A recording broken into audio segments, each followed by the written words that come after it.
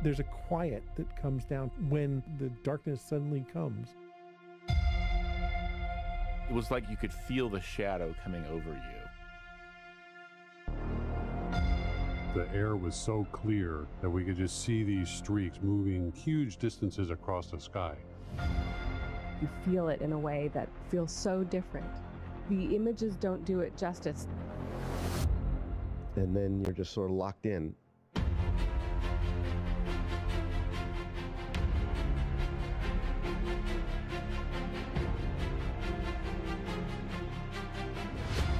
When you experience an eclipse, you feel that connection with space. Oh my gosh! Oh, look at the ray structure. The universe is out there and it's affecting us. We are in space. And here it comes, there's the diamond ring. And that is the most spectacular sight.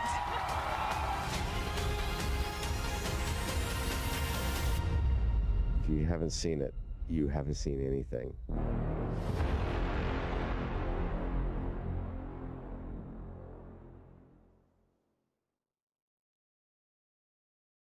Hello, and welcome to live coverage of the celestial event of the year, the total solar eclipse.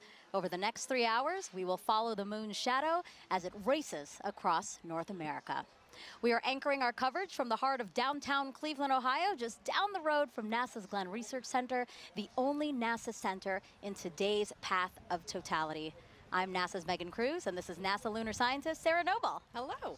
Today, NASA and the Great Lakes Science Center is hosting this free outdoor event for the community to experience the total solar eclipse together. You saw that beautiful aerial shot that we just had opening the show. We're seeing it again here. As you can see, we have a great fun crowd here. Yeah, we've been watching the crowd build all morning, and you can really feel the excitement starting to come now. Yeah, absolutely. The watch item, of course, is the weather.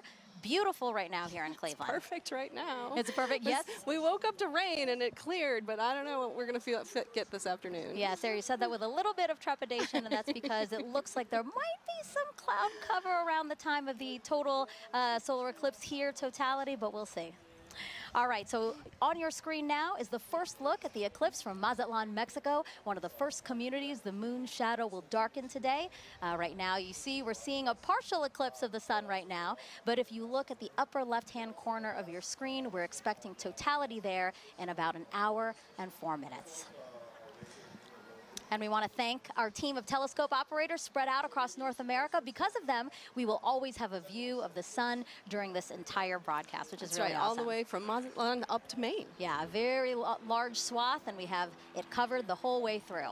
Now, if you scan your QR code that you see on the screen here, it'll take you to a live stream dedicated to just those telescope views, and it'll also take you to a Spanish broadcast of today's eclipse, and that starts at 1:30 p.m. Eastern Time. And Sarah, as you know this, all of the telescopes used for this broadcast have special filters on them, and those protect the operator's equipment and also the operators themselves, because if you view the eclipse without the proper protection, then it can severely damage your eyes. Yeah, that's right. We want everyone to enjoy the eclipse today, but we want them to do it safely. Right. So how do you do that safely? Well, you should be shielding your eyes with eclipse glasses like these. Hopefully you bought them from a reputable source and that they have a special rating on them, and this rating means that the lenses meet international standards to protect your eyes from the sun's bright light.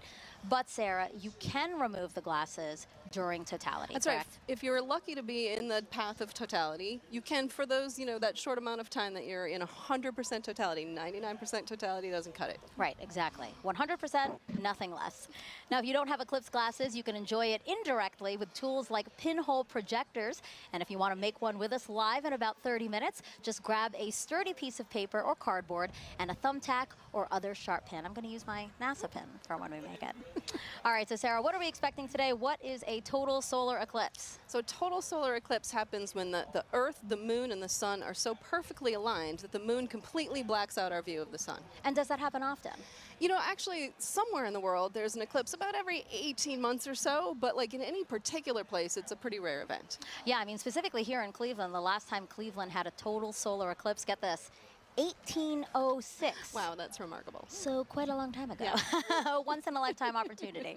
All right, but not everyone is going to be able to see the moon completely eclipsing the sun. That's right. Only those of us in this narrow path of totality. But just about everyone in the U.S. will get to see a partial eclipse today, weather permitting. Weather permitting, yes. I hope that Cleveland here and everyone else along the path of totality will be good and clear.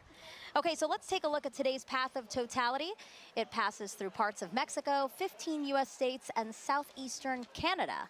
There's an estimated 32 million people who live along the path, and not to mention the tens and thousands of people who travel to somewhere along it as well, like us. You know, you're from D.C. and I'm from Florida. And I feel very lucky to be able to get to travel to see this one. Yeah, absolutely. And we're going to have live reports from our correspondents spread out across the path, all excited to share this event with you.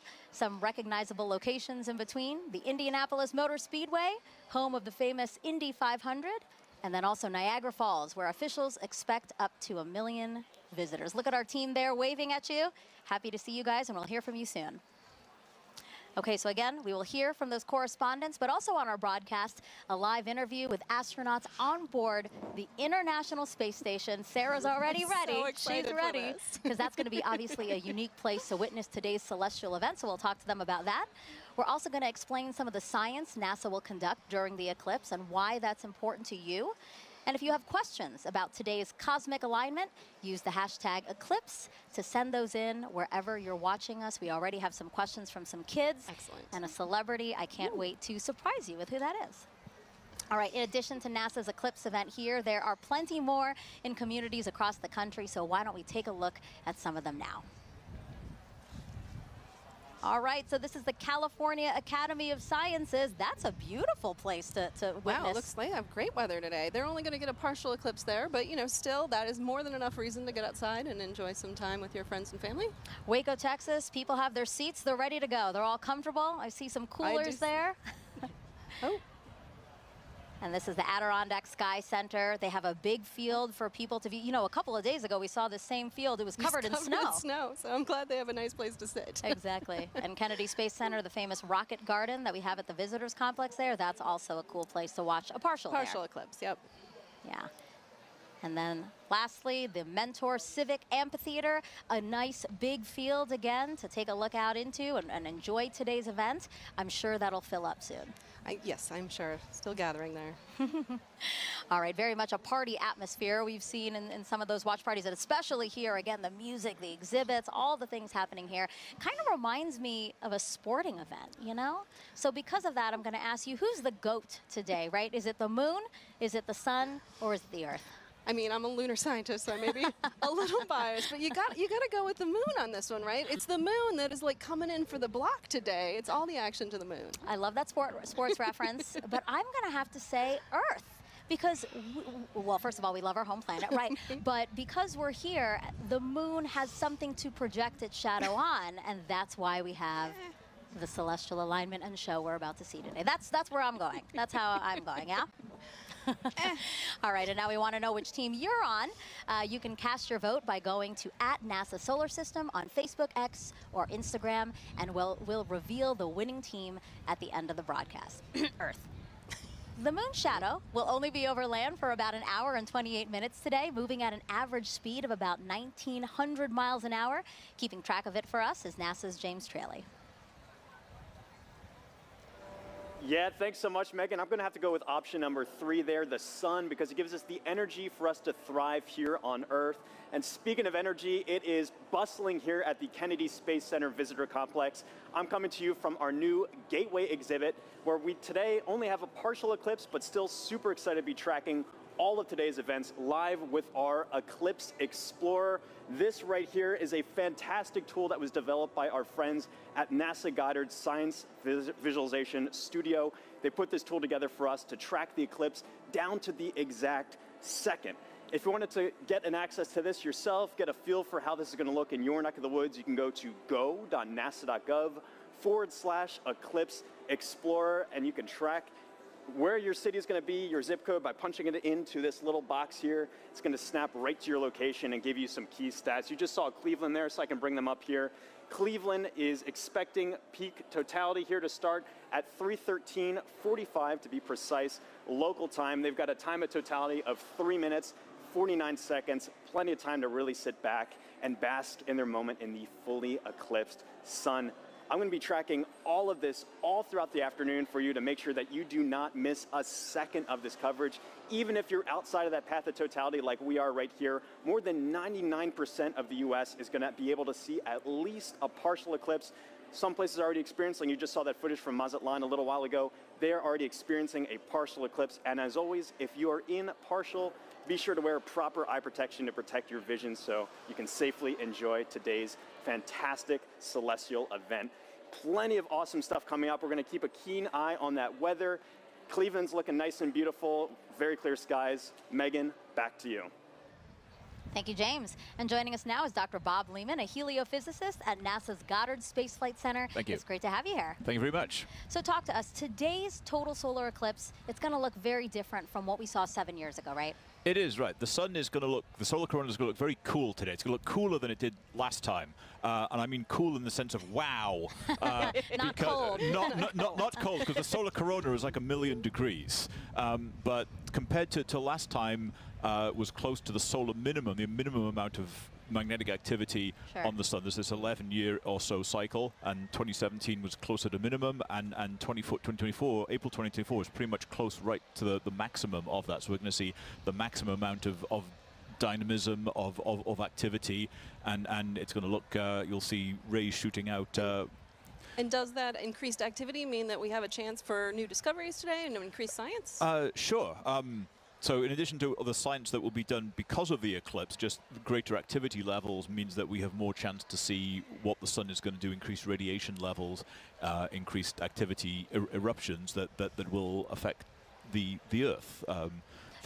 So how does that affect the Earth, and how do we study those effects? What do we have, the tools, the assets to study those effects? Sure. So we call the whole general thing space weather, so we get increased radiation or what we call coronal mass ejections, chunks of the suns that blow off and hit the Earth, and those affect things like power grids and radio communications and GPS satellites, all of which are everyday real implications for that thing that's 93 million miles away. And how do you feel? You know, you're a heliophysicist. This is kind of like your Super Bowl. Pretty much, yeah. You are not the first person to say that to me today. and are we right? Pretty much, yes. I mean, this is it. I mean, 7 years, and I like to say there's the diving, trying to reach the goal line from the Super Bowl, what, 15, 20 years ago, that was like, totality, not totality, and yeah, today is it. I'm really looking forward to it. Yeah, absolutely. And we will have a whole bunch of fun here. Yeah, again, eclipses are a unique opportunity to really study the sun and how it affects us. So I know that, again, your fellow heliophysicists and really across the disciplines of science, I know that today is really special for a lot of people. It is, yes. Thank you, Bob. I really appreciate you being here. Thank you so much. All right, it's time now to check in with our first team along the path of totality. Here is Tahira Allen in Kerrville, Texas, a city so lucky it gets a solar eclipse twice in a single year. Thanks, Megan, and welcome to Kerrville, Texas. I'm Tahira Allen with NASA Communications. And I'm Gina DiBraccio, the Deputy Director of Heliophysics at NASA Goddard. We're live from the Kerrville Eclipse Festival, where tens of thousands are gathering to witness the second solar eclipse that has passed through this town in just 6 months. Now, this is incredibly rare, and people have traveled from all over the world to share in this spectacular moment right here at the crossroads of the eclipse. Now, Gina, we were lucky enough to be here last year for the annular solar eclipse. How does it feel to be back? You know, the annular was such a spectacular experience, but I'm already feeling even more energy today, and it's I'm like so double excited the crowd. to be here. It is. Yeah. No, and And we have a full day of celebration in store. You know, the town really turned out for this event. This morning we heard from the mayor, and we are surrounded with food and shopping and different activities. I think I saw the Texas State Astronomy Club here giving out free telescope viewings. So it's just a really, really special moment for people to come together and enjoy this celestial event. It's right to hear it. And you know, we had some cloud coverage today. It's looking to be pretty good. It's going back and forth. So, you know, fingers crossed. Regardless of how this turns out, we have live music and dancing afterwards, so it's going to be a good day. Absolutely, and you know, I mean, this is going to be my first total solar eclipse, and so last year was incredible with the annular. Folks, if this is your first total solar eclipse, let us know in the comments wherever you're watching. We'd love to hear it. So this is also a good time to remind everyone that it is not safe to look directly at the sun without specialized eye protection for solar viewing. Now that is except during the brief phase where the moon is completely covering the sun, and that will only be for those in the path of totality. Now we have a special guest that you might recognize popping in to share some important tips to make sure you stay safe during today's events. Hi Eclipse enthusiasts, Lance Bass here, and I want to tell you how to protect those eyes and stay safe during a solar eclipse. During these celestial events, the sun, earth, and moon are in sync, creating solar eclipses. You can look directly at the sun during a total solar eclipse, but only when it's completely covered by the moon for a brief period known as totality. This is a really special moment. At all other times, you should wear eclipse glasses so that you don't say bye-bye-bye to your vision. Seriously. And eclipse glasses are not the same as regular sunglasses. No, they're not. Safe solar viewers are thousands of times darker and will have a specific certification that you should look for right here. Don't be a space cowboy and try to look directly at the sun. If you don't have eclipse glasses, you can use an indirect viewing method, like a pinhole projector. You can make one of these with something as simple as an index card with a hole, or a colander, or even your hands. With the sun at your back, you can safely project an image of the sun through the hole onto a nearby surface, like the ground. It's gonna be me who is wearing my eclipse glasses, and so are you. Now, you can't have an eclipse without the sun, the moon, and the earth. And as you heard from Megan and Sarah earlier, we've been hosting a friendly competition to see which one of these three teams that you're siding with today. Now, Gina, I feel like it almost goes unsaid here, but I have to ask. I don't want to assume. Which team are you repping today? You probably were going to guess sun. Oh, Team Sun. Who would have thought? You're right. No. So heliophysics, it's the study of the sun and its influence on everything. And it impacts all of our planets. And today, the solar corona is stealing the spotlight of the show. So Team Sun for me. I guess it really is the star of the show today. But you know what, Gina? I think I'm going to have to be a little bit biased too. Okay. So International Observe the Moon Night, which is NASA's annual celebration of all things moon, actually falls on my birthday this year. Okay. So I think I'm having a little bit of a lunar connection. All right, Team But Moon. for those watching, if you haven't joined the fun yet, you can vote for your eclipse team on NASA's Solar System Facebook, X, and Instagram. We're going to be sharing those poll results throughout the show, so be sure to go vote for your team. Now, also during the broadcast, you can send us questions using #Eclipse on social media. We have teams standing by online to answer, and we're going to be taking some of those questions live on today's show. Now, speaking about taking questions live, Gina, we actually had some kids send in videos before today's show. Oh, nice. So let's roll one of those right now. My name is Jonathan. My question is, will NASA do any experiments during the solar eclipse? Thank you. Oh, great question, Jonathan. Now, we have a bunch of different experiments that will take place during the eclipse today. So first, we're trying to study the solar corona. So we have NASA's WB-57 high-altitude research jet flying across the path of totality, taking pictures of that upper atmosphere of the sun, that corona, so that we can learn its composition, why it gets to be heated to extreme temperatures.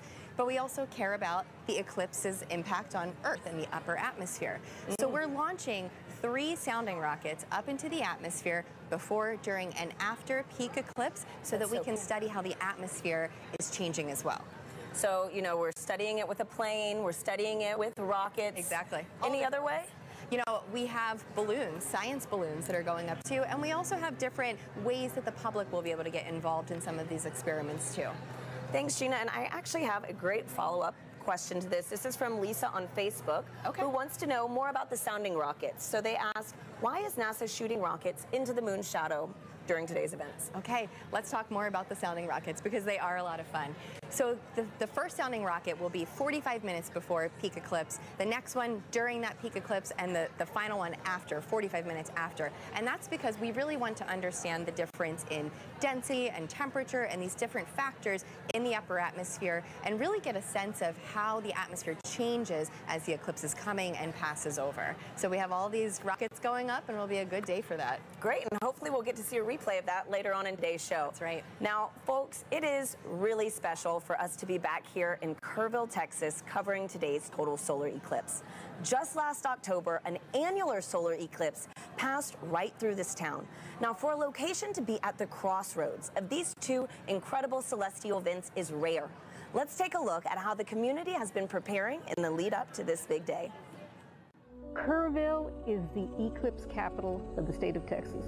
It is known as being the capital of the Texas Hill Country. It's the epitome of Texas. Ranches, deer, beautiful streams like the Guadalupe here. Kerrville is very welcoming. It's a wonderful community. Tight-knit, small. It has about 25,000 people. Kerrville is blessed to be in that special square, the annular eclipse in 2023 and the total solar eclipse in 2024. We're talking about crossroads, you know, we get it twice. Two eclipses right here, right where I stand. Well, it's statistically extraordinary.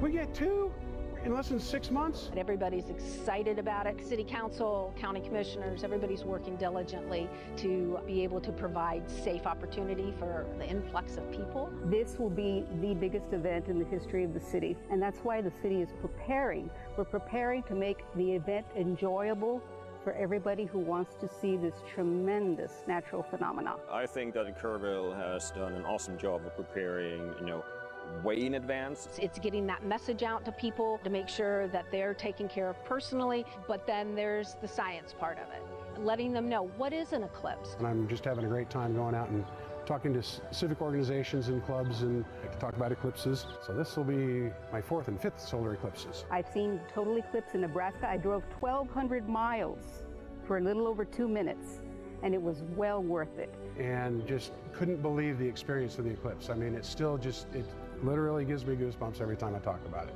It's a visceral, emotional experience that is just, you have to experience it to understand. I thought I knew what it would be like, but I gasped at the sheer wonder. It's going to be a, you're going to hear that intake of air and awe. It was the most beautiful natural thing I've ever seen. So to have an eclipse basically in my backyard is just, it's indescribable.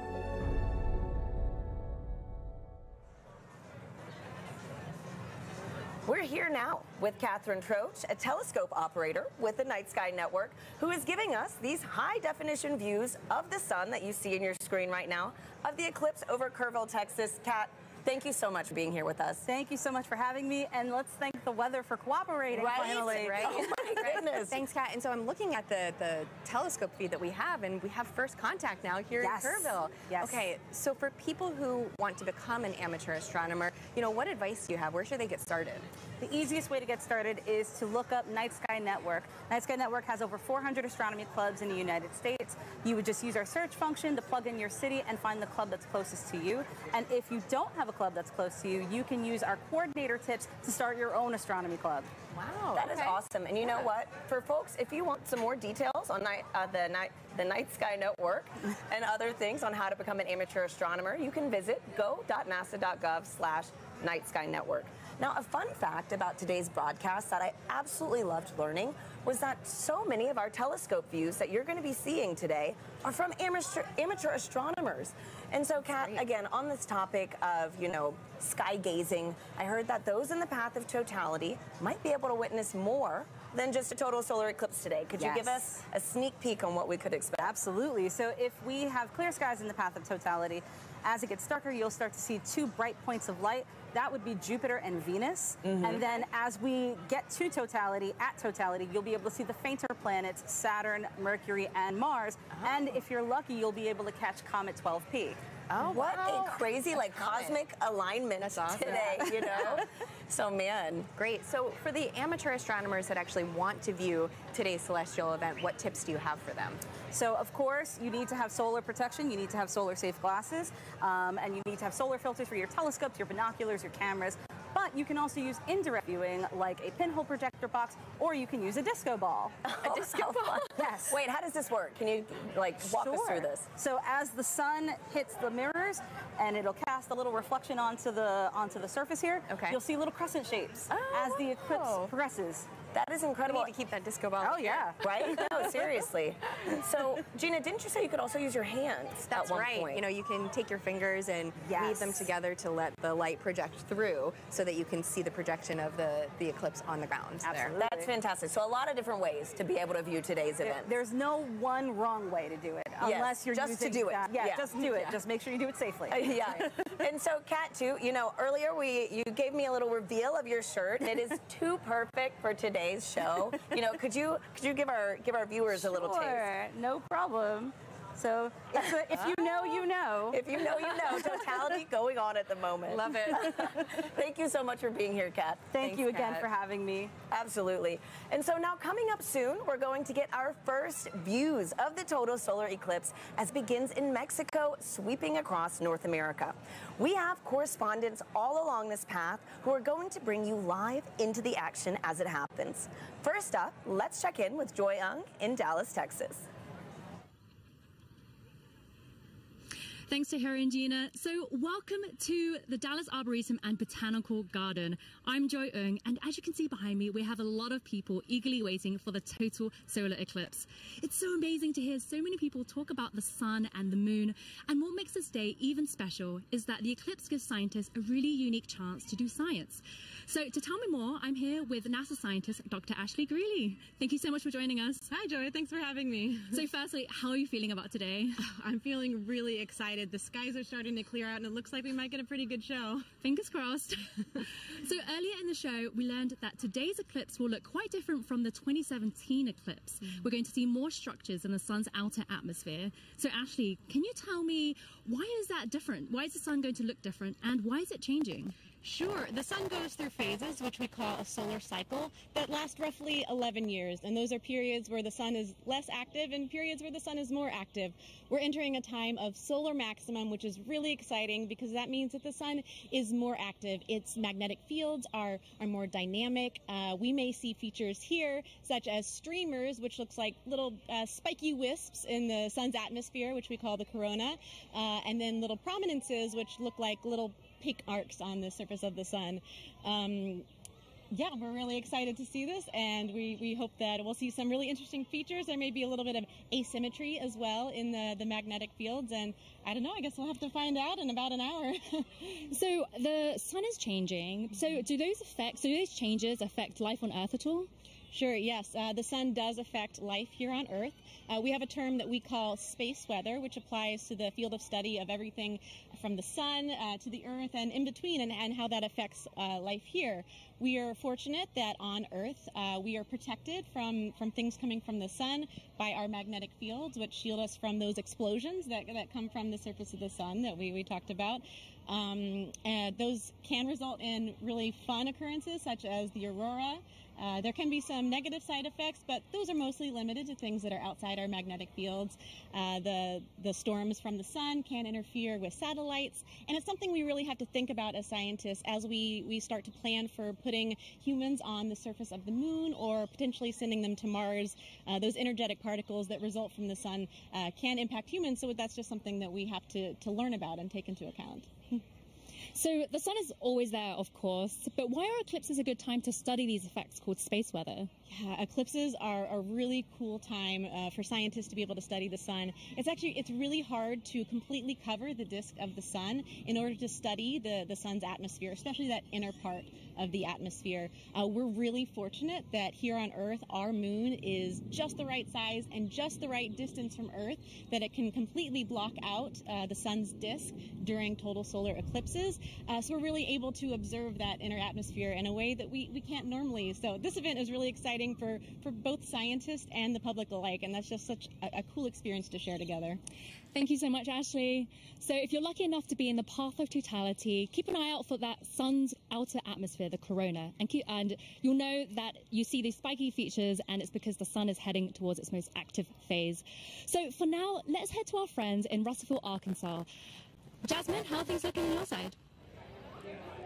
Joy, things are looking absolutely fabulous in a very sunny downtown Russellville, Arkansas. As she said, I'm NASA's Jasmine Hopkins, and I'm coming to you live from the Depot District, where the city is throwing a massive block party, all in celebration of the total solar eclipse. Now, people in Arkansas have great reason to celebrate because this is only the second total solar eclipse visible from the state since it was first established in 1836, and the next one visible from here won't happen for another 2 decades. So people around me are gearing up for what feels like a once-in-a-lifetime opportunity. Now, it's not just the residents of Russellville that are excited. On average, the city has about 29,000 residents, but for the past 8 months, they've been preparing to receive upwards of 100,000 tourists right here in the city. Now, of course, NASA has been a big part of that preparation, so to show you what we've been doing to help, I have a video here to show you. So we have been talking to the next generation of space explorers right here in Arkansas. We started off at Arkansas Technical University, and then we moved on to Russellville City Schools, where we spoke to hundreds of students all the way from 8th grade to 12th grade about this total solar eclipse. We had NASA's Marshall Space Flight Center, the Arkansas Air National Guard, the U.S. Space and Rocket Center, and even the Paris Observatory joining us all the way from France.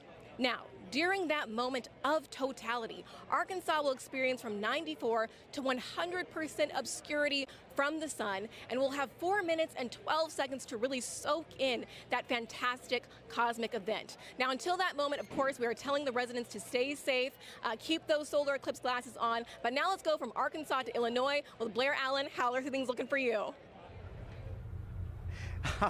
Jasmine, we're super excited here because crowds are filing into the stadium, but the main story here is the weather. Everything looks absolutely good and clear for totality today. We're very excited. We're just hoping, just like 2017, a little cloud doesn't come in and obscure things. But I tell you what, there's been a total solar eclipse here in 2017. Observation did not stop at SIU. Joining us now are 2 SIU students who actually did some observing.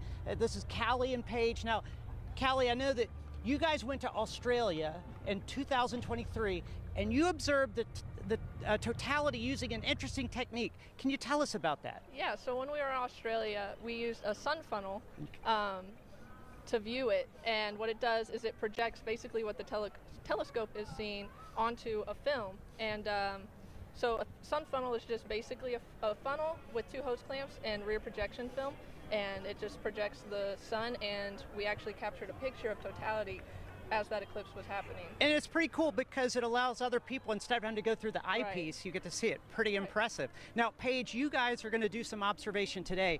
What are you set up for here in Carbondale today? Yes, so we have 2 telescopes set up with the sun funnels for viewing for a select view of the public, and right now we're pointed at the sun and we're excited to see totality. Now, what are your odds on good weather? It's looking pretty good. I'm excited. Isn't that great? I'm so excited. I tell you what, one final question, because I know you're experts with solar safety, but Team Earth, Sun, or Moon? We're both Team Moon. Team Moon, Team Sun. I tell you, that's the best you're going to get, but we're all pro eclipse. Back to you, Tahira. Let's go Team Moon. So, as you can see, folks, we've got a lot of exciting things in store all across this country, and that was only half of it. You're going to meet three more of our locations later on in the show. Now, Gina, we've got a ton of questions coming in online right now from our viewers. Yeah. How do you feel about some Q&A? Let's answer some. Okay, perfect. Let's do it. So our first question is from Fair Cerritos on Instagram, who wants to know, how can I help NASA? You can help NASA by participating in the eclipse. If you can see it today, go outside, enjoy the moment, or download the Globe Observer app. You can do that right now before the eclipse crosses your path. You need a thermometer, and you just record the local temperatures and the cloud coverage. Fantastic. Globe Observer app. So thank you so much, Gina, and thank you to everybody sending in those questions. We'll take some more later on throughout the show. For now, let's check back in with Megan and Sarah in Cleveland, who are standing by with an out-of-this-world surprise. Yes, quite literally that, Tahira, because we have a special treat for our viewers right now, joining us live in space, 250 miles above the Earth in the International Space Station. Everyone, please help us welcome NASA astronauts Jeanette Epps and Mike Barrett. Sarah, you've been waiting. I'm so excited. For this. Oh, there they are. Hello, everyone. Oh, Jeanette, Mike, thank you for joining us. It's a pleasure to join you guys, and I hope everybody appreciates NASA scheduling this eclipse to bring the world together.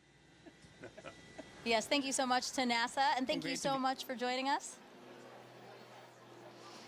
Now you guys will have 3 opportunities to view the moon's shadow over North America, and that last pass will give you guys the best views. And we hope to also share those live views with everyone here on this broadcast around 3:30 p.m. Eastern Time. Now, Jeanette, I have 2 questions for you. Are you looking forward to being one of the few people seeing today's total solar eclipse from space? And 2, I know your crew member Matt Dominic will use a camera with a solar filter to photograph the sun being eclipsed by the moon. Will you also be taking photos of the celestial alignment?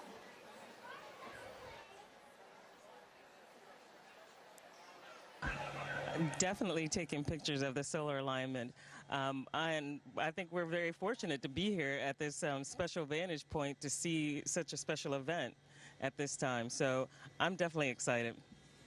What about you, Mike? What's going through your mind as you're preparing to see such an awe-inspiring event?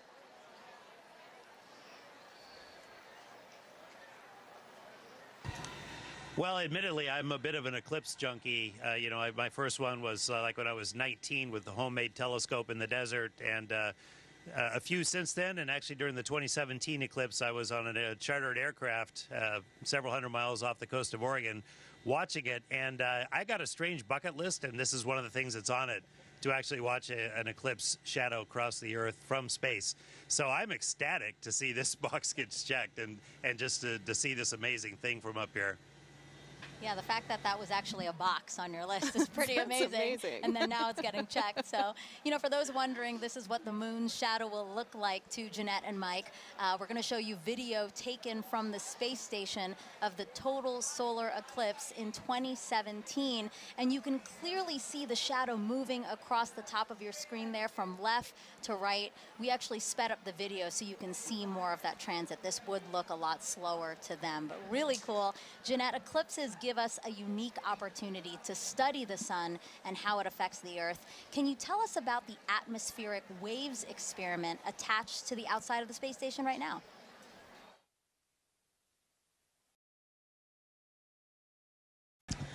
Sure. We have an atmospheric wave experiment that's going on now, and what it looks at are these atmospheric gravity waves. And these waves transport energy and momentum up through the climate system. So with the imager on the atomic wave experiment, we're going to look at how these atmospheric gravity waves impact our Earth's climate, how it can impact our space and global and all of our comms, how it can affect our navigation system. And so over the next 2 years, researchers will use an infrared imager to look at the global distribution of these waves as well as their characteristics.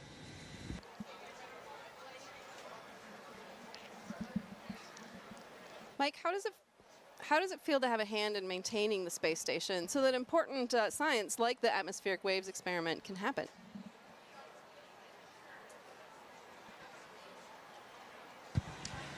Well, of course, the main reason we're up here is actually to conduct that science. We maintain the station to keep this platform what it should be, what it was built to be, which is a vibrant laboratory, which covers so many different disciplines on the inside and the outside, like the gravity waves experiment. I mean, it's an honor and a privilege, as much as anything, to have a hand in that science, and we end up being basically the eyes, the hands, the on-site presence to conduct that science. And we get to be the first to see results of just amazing things that are years in the making by a bunch of really smart, ambitious scientific teams on the ground. So that's really where the joy is. Maintaining the station is just like maintaining a research ship, something I actually quite like. So I feel very much at home in that role.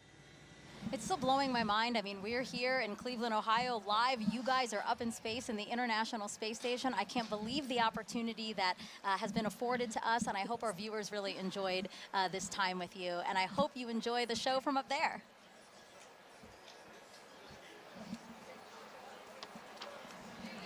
All right. We have, but we do want to close by saying, first of all, we really enjoy being here, but everybody stay safe.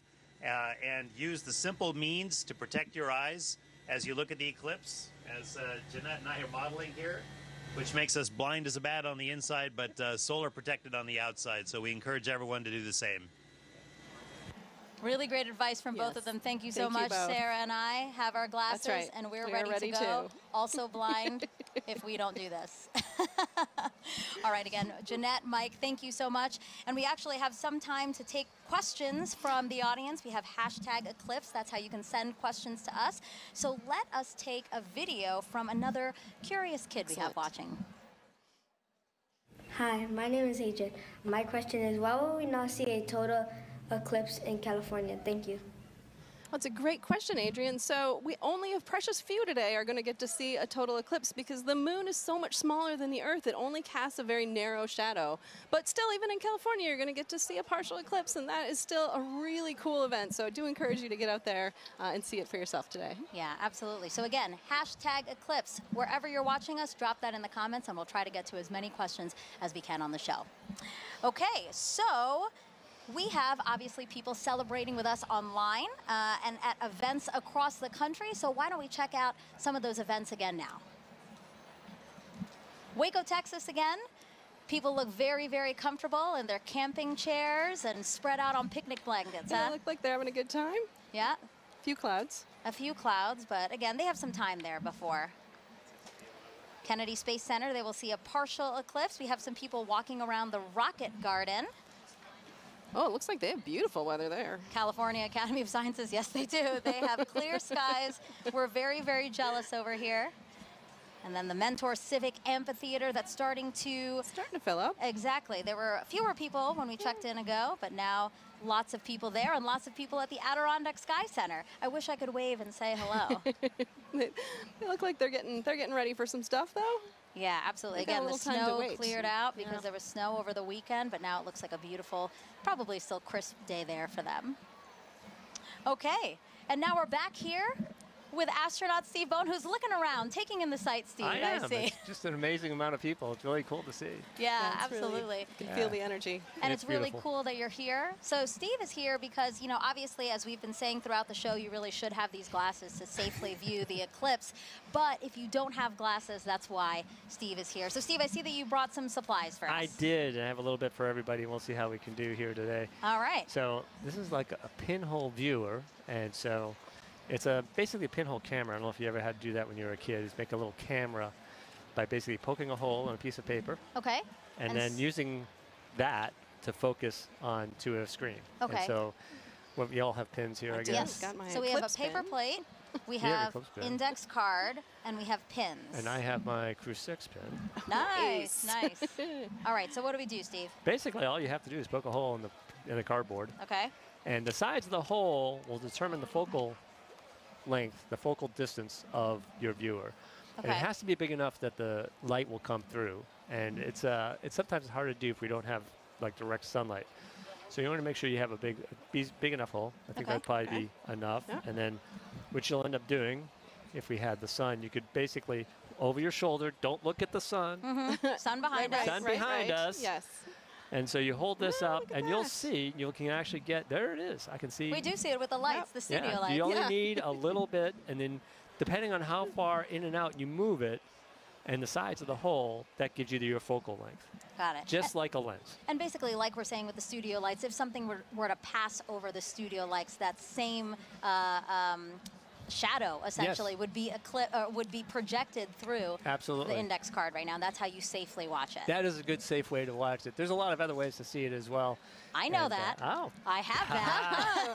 Come prepared. Colander, right? Yeah. So that's a lot of fun because if you're in an open area like this today, and you don't have your glasses or you just want to see something really cool, again, put it over your shoulder and hold it, and you'll get a big array of all those little eclipses happening on the ground below you. Yeah, actually, I think we have a picture of that. I'd love to see that because really it is a very, pretty. perfect. Look at that, Steve. Oh, yeah. Well, I mean, even if you don't have anything, right, you can actually use your hands to make your own sort of improvised pinhole cameras. Absolutely. That's amazing. And, you know, I was explaining a little bit ago that in my own yard during the annual eclipse, when I was out working in the yard, and I said, hey, there's an annular eclipse going on. So I went under a tree, and I was looking at a tree, and then on my driveway, all these little eclipses, just hundreds of them. Yeah. And it's absolutely amazing pictures. Great. So I hope if people have trees near them, they can take a look at that. Steve, thank you so much for being here. We really appreciate it. Have a great day. All right, so the eclipse is getting closer and closer to the west coast of Mexico. We will experience totality there at Mazatlan, in particular, 2:07 p.m. Eastern Time. So let's head back over to James at our eclipse board for another look at the path of totality. Yeah, thanks so much, Megan. A lot coming up very soon, and make sure you know exactly when to go outside to observe that totality if you're on our path. Or even right now, if you're experiencing a partial eclipse, I've got in our Eclipse Explorer here, I can zoom out just a hair here to show you this. I've got our penumbra on, so this is all the places inside here already experiencing a partial eclipse. You've been seeing some great feeds from our camera in Mazatlan, Mexico. They've been experiencing that kind of crescent sun for a little while now. They're just about 20 minutes out from actually experiencing totality itself. They're going to have a long window where they are 4 minutes and 17 seconds. For some context, back in 2017, the last eclipse that swept across America, the longest time was only around 2 minutes and 40 seconds. That was in Carbondale. This time around, some very long times, just a little bit northwest of Torreon, Mexico. They're going to get upwards of 4.5 minutes. A lot of time to really observe it, but just make sure that you know when to be outside. And as always, access that tool at go.nasa.gov/Eclipse Explorer. This is going to keep moving on. You see this little thing. I have this actually running in real time. This is our shadow of totality. This is going to continue to move further and further to the northeast and actually make landfall in just a few moments in Mazatlan, Mexico. As you've seen all throughout the broadcast, we've got correspondents all up and down the U.S., all the way up to Maine, covering this live. Very excited to continue tracking this. Make sure you know what's going on here. But for now, back to you, Megan.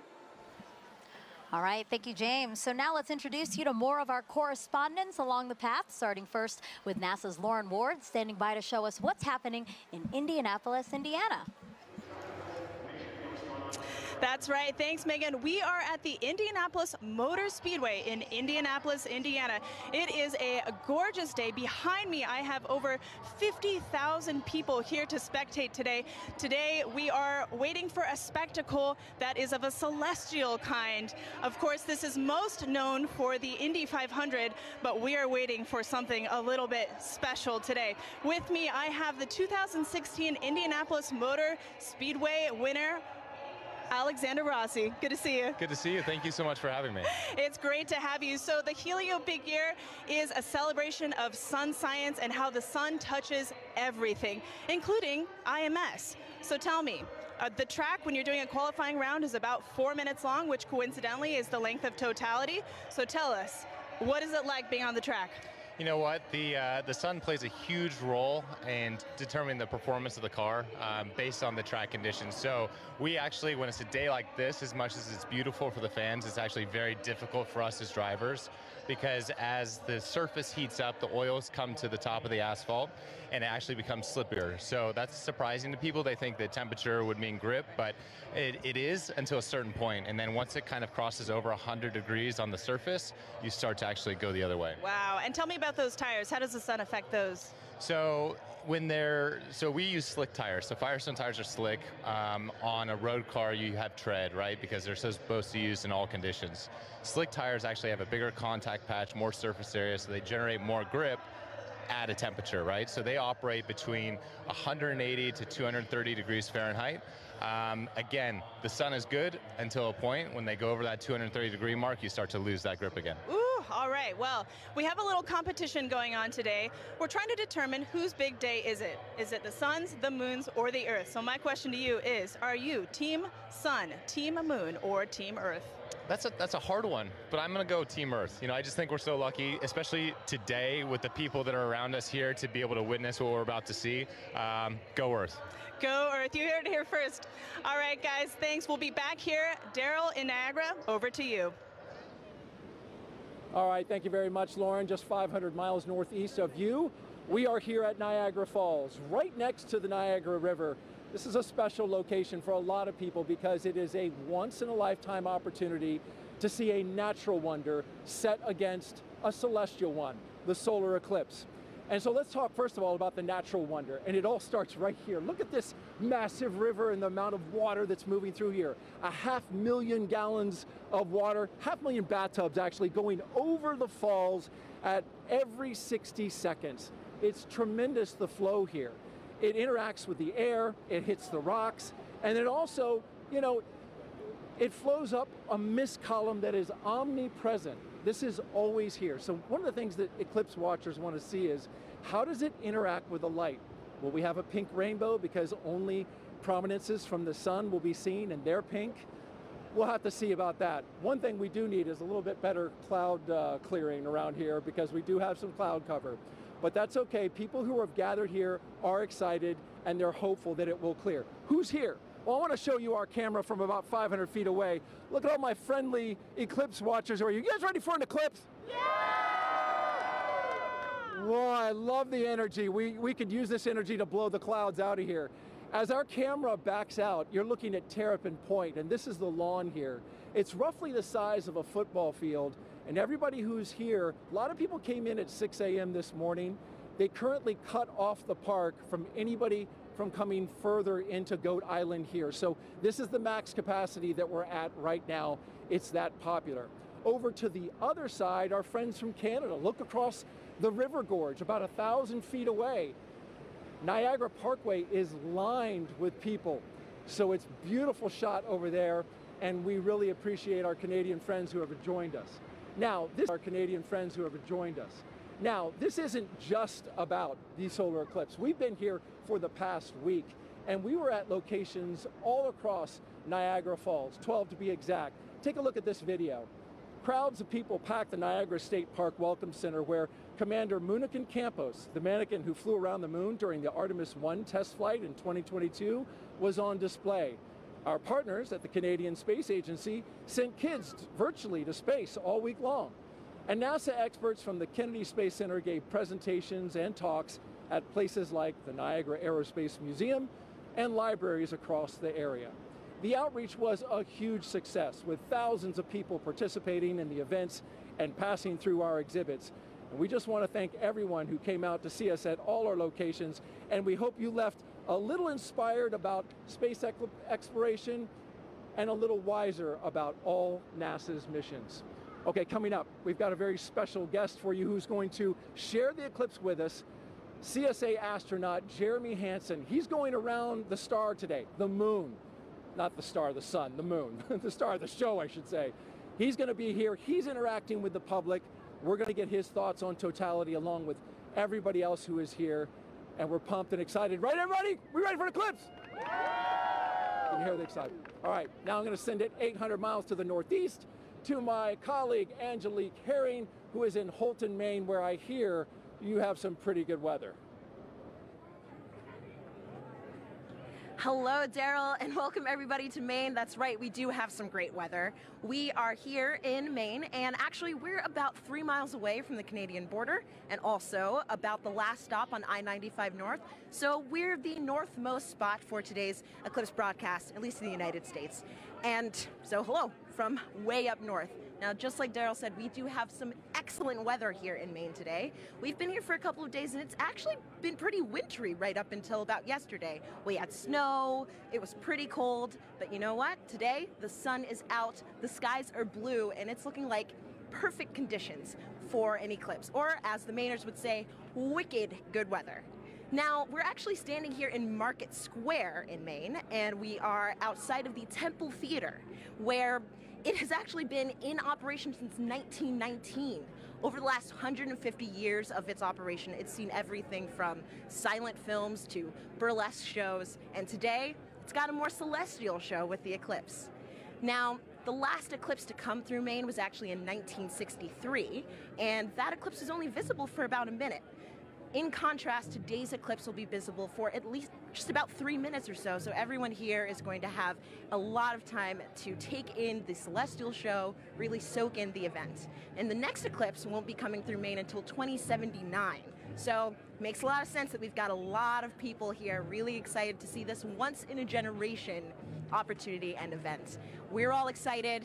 I know everybody here is excited. So we'll be here waiting for the moment that we've all been waiting for, the eclipse. With that, back over to you, Megan.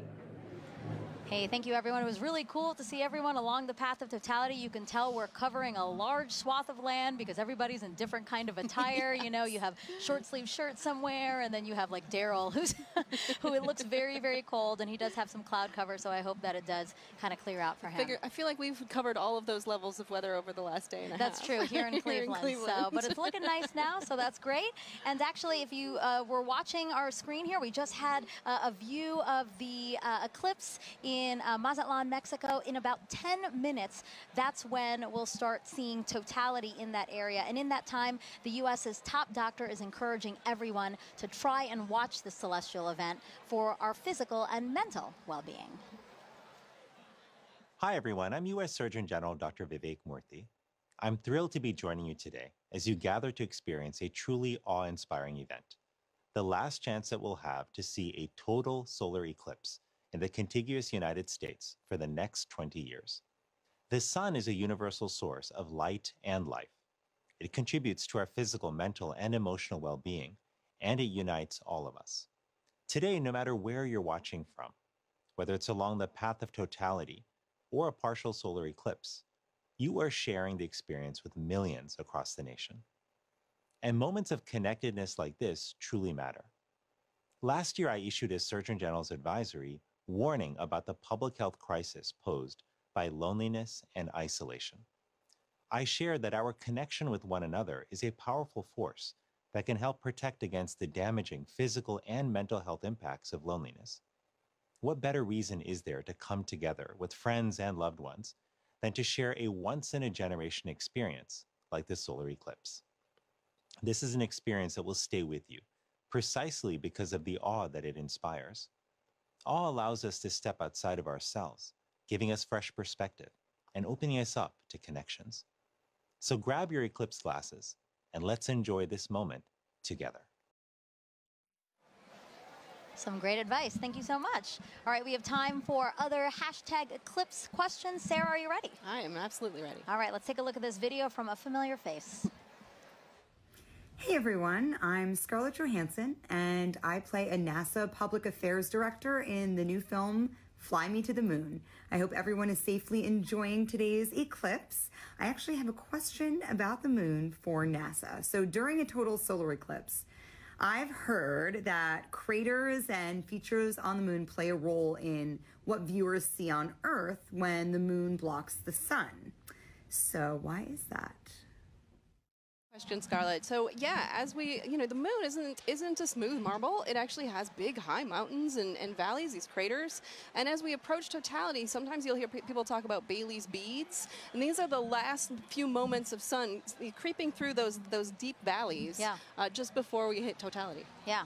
Absolutely. Thank you so much. It's so great to have you here to answer some of these questions, and we plan to take more. If you send them in, hashtag eclipse again. Okay, if you're just joining us, I'm NASA's Megan Cruz, and this is NASA lunar scientist Sarah Noble. And as you can see, you are watching the official NASA broadcast for today's total solar eclipse. And we are in the heart of downtown Cleveland, where NASA is celebrating this celestial alignment. Take a look at our shot from the air. That is how many people who are just here at the Great Lakes Science Center alone. So many more spread out throughout Cleveland because, again, the last time this city had a total solar eclipse was 1806. But again, just down the road, we have the only NASA center in the path of totality.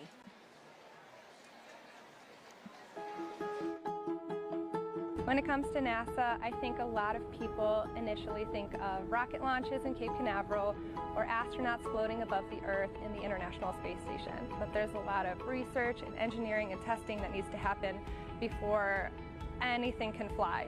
And we have those capabilities: supersonic wind tunnels, microgravity drop towers, vacuum chambers, and a research aircraft hangar. And that's why people from all over the world come to NASA's Glenn Research Center right here in Cleveland, Ohio. What we work on, power, propulsion, communications, you need it for anything that flies. We like to say the road to the moon goes through Ohio, and that's because our test facilities are crucial to advancing the Artemis program. Part of our vision for going back to the moon and establishing a sustainable presence is having a lunar gateway. A lunar space station can fly successfully around the moon and sustain astronauts there. And we are leading the program that's developing the power and propulsion element. NASA's Neil Armstrong Test Facility in Sandusky, Ohio. It's the only place in the world where you can test a full-size spacecraft for all the extreme conditions of launch and spaceflight. Right now we have the Orion spacecraft. This is a spacecraft that actually went around the moon, but we're using it as a test article now to make sure that in the launch environment, that spacecraft is safe. When it comes to aviation, every U.S. plane has NASA Glenn technology on board, which makes your flight cleaner, safer, and quieter. And looking at solutions like electric and hybrid electric propulsion systems that will reduce or give us different ways of converting energy that are cleaner. Our center partners with a lot of community organizations to share NASA's discoveries or just get kids excited about science, engineering, technology, and math. I really enjoyed the VR experience. It was really cool to be able to sit like I was an actual pilot flying. I feel like I could potentially look into considering aerospace. We've also made it our mission to prepare Cleveland for the April 8th total solar eclipse. We demonstrated different types of hands-on activities for educators to share with their students, as well as the science behind a total solar eclipse. My favorite thing about Glenn is our people. Not only are they crazy smart, but they are genuinely good people. And we are literally part of almost everything NASA does. And so what's really great about being here is you're in the heart of it all. And joining us live is now NASA Administrator Bill Nelson. So great to have you here for this celestial event. Thumbs up. Thumbs up from the Administrator. Now, Administrator, why are solar eclipses so unique, such a unique opportunity to study our sun? Because you have the alignment of 3 celestial bodies, and unique things happen when that occurs. And it has a profound effect here on Earth. Just think about it. In the middle of the day, all of a sudden, it gets totally dark. And us earthlings are not accustomed to that, and nor are the other little earthlings. Right. All the animals. But it's also an opportunity for us to study much more one of those celestial bodies, and that's our star, our sun, and our star in our solar system. And we can find out more about that gaseous explosion that's coming out from the core of the sun when we can see it better. And we can see it better because we're not looking at the bright ball. You're suddenly looking at that corona, that mass of gases that are coming out from the edge of the sun. Right. And you don't have to be a scientist, right, to study this event, right? How do we get help from people across the country to help us study these things? Well, by asking them. Make a note of anything that you observe and then share that with us. All right, and Administrator, you know, we have to take precautions when viewing a solar eclipse. Remind everyone what we should be doing today. Okay, you've got some glasses. That's right. That's right. The glasses are all ready. Absolutely essential. You want to put these on as it is starting to have that moon move in front of the sun, and we don't want you to damage your eyes. Right. Yep. And it's incredible. You put these glasses on in the normal sun of the day, you can't see a thing. Can't see a thing. But when you look at the sun, you will be protected. Administrator, thank you so much. We really appreciate your time here. And now we're going to head it back over to James at the Eclipse board. Whew, yeah, the countdown is on. Just a few moments left until the eclipse makes landfall in Mazatlan, Mexico. Right here, you can see where that eclipse totality shadow is right here. It's going to continue moving very rapidly onwards to Torreon, where we also have a live feed covering all of this event. Super excited for that big moment. And let me actually just go to our moon board here, and we can play through this at 60 times speed. I'll zoom in a little bit here. And Scarlett Johansson had a question a bit earlier about the kind of rippling effect that we see of the eclipse shadow. When you first see this right here, at first glance, you might think it's low resolution or we're lacking some kind of information here. The inverse is actually true. This is actually incredibly high resolution, this shadow projection that we have, because of data that we've been gathering at our moon for more than 10 years, thanks to an orbiter called the Lunar Reconnaissance Orbiter. It's been mapping our nearest neighbor in incredible resolution, just really getting every single bit of valley or crater or mountain. All of those little imperfections on the moon are contributing to that shadow that we see rippling across the country. You're not going to be able to see that from the ground, but looking from space, you see that really cool effect of kind of the rippling there here. So let's just preview some things to come here. In Mazatlan, they have that last little crescent sliver of sun. For now, if you're in that area, make sure you keep your glasses on until that sun is completely blocked out by the moon. That's going to be in just a few moments. You're going to have a long duration there, 4 minutes and 17 seconds.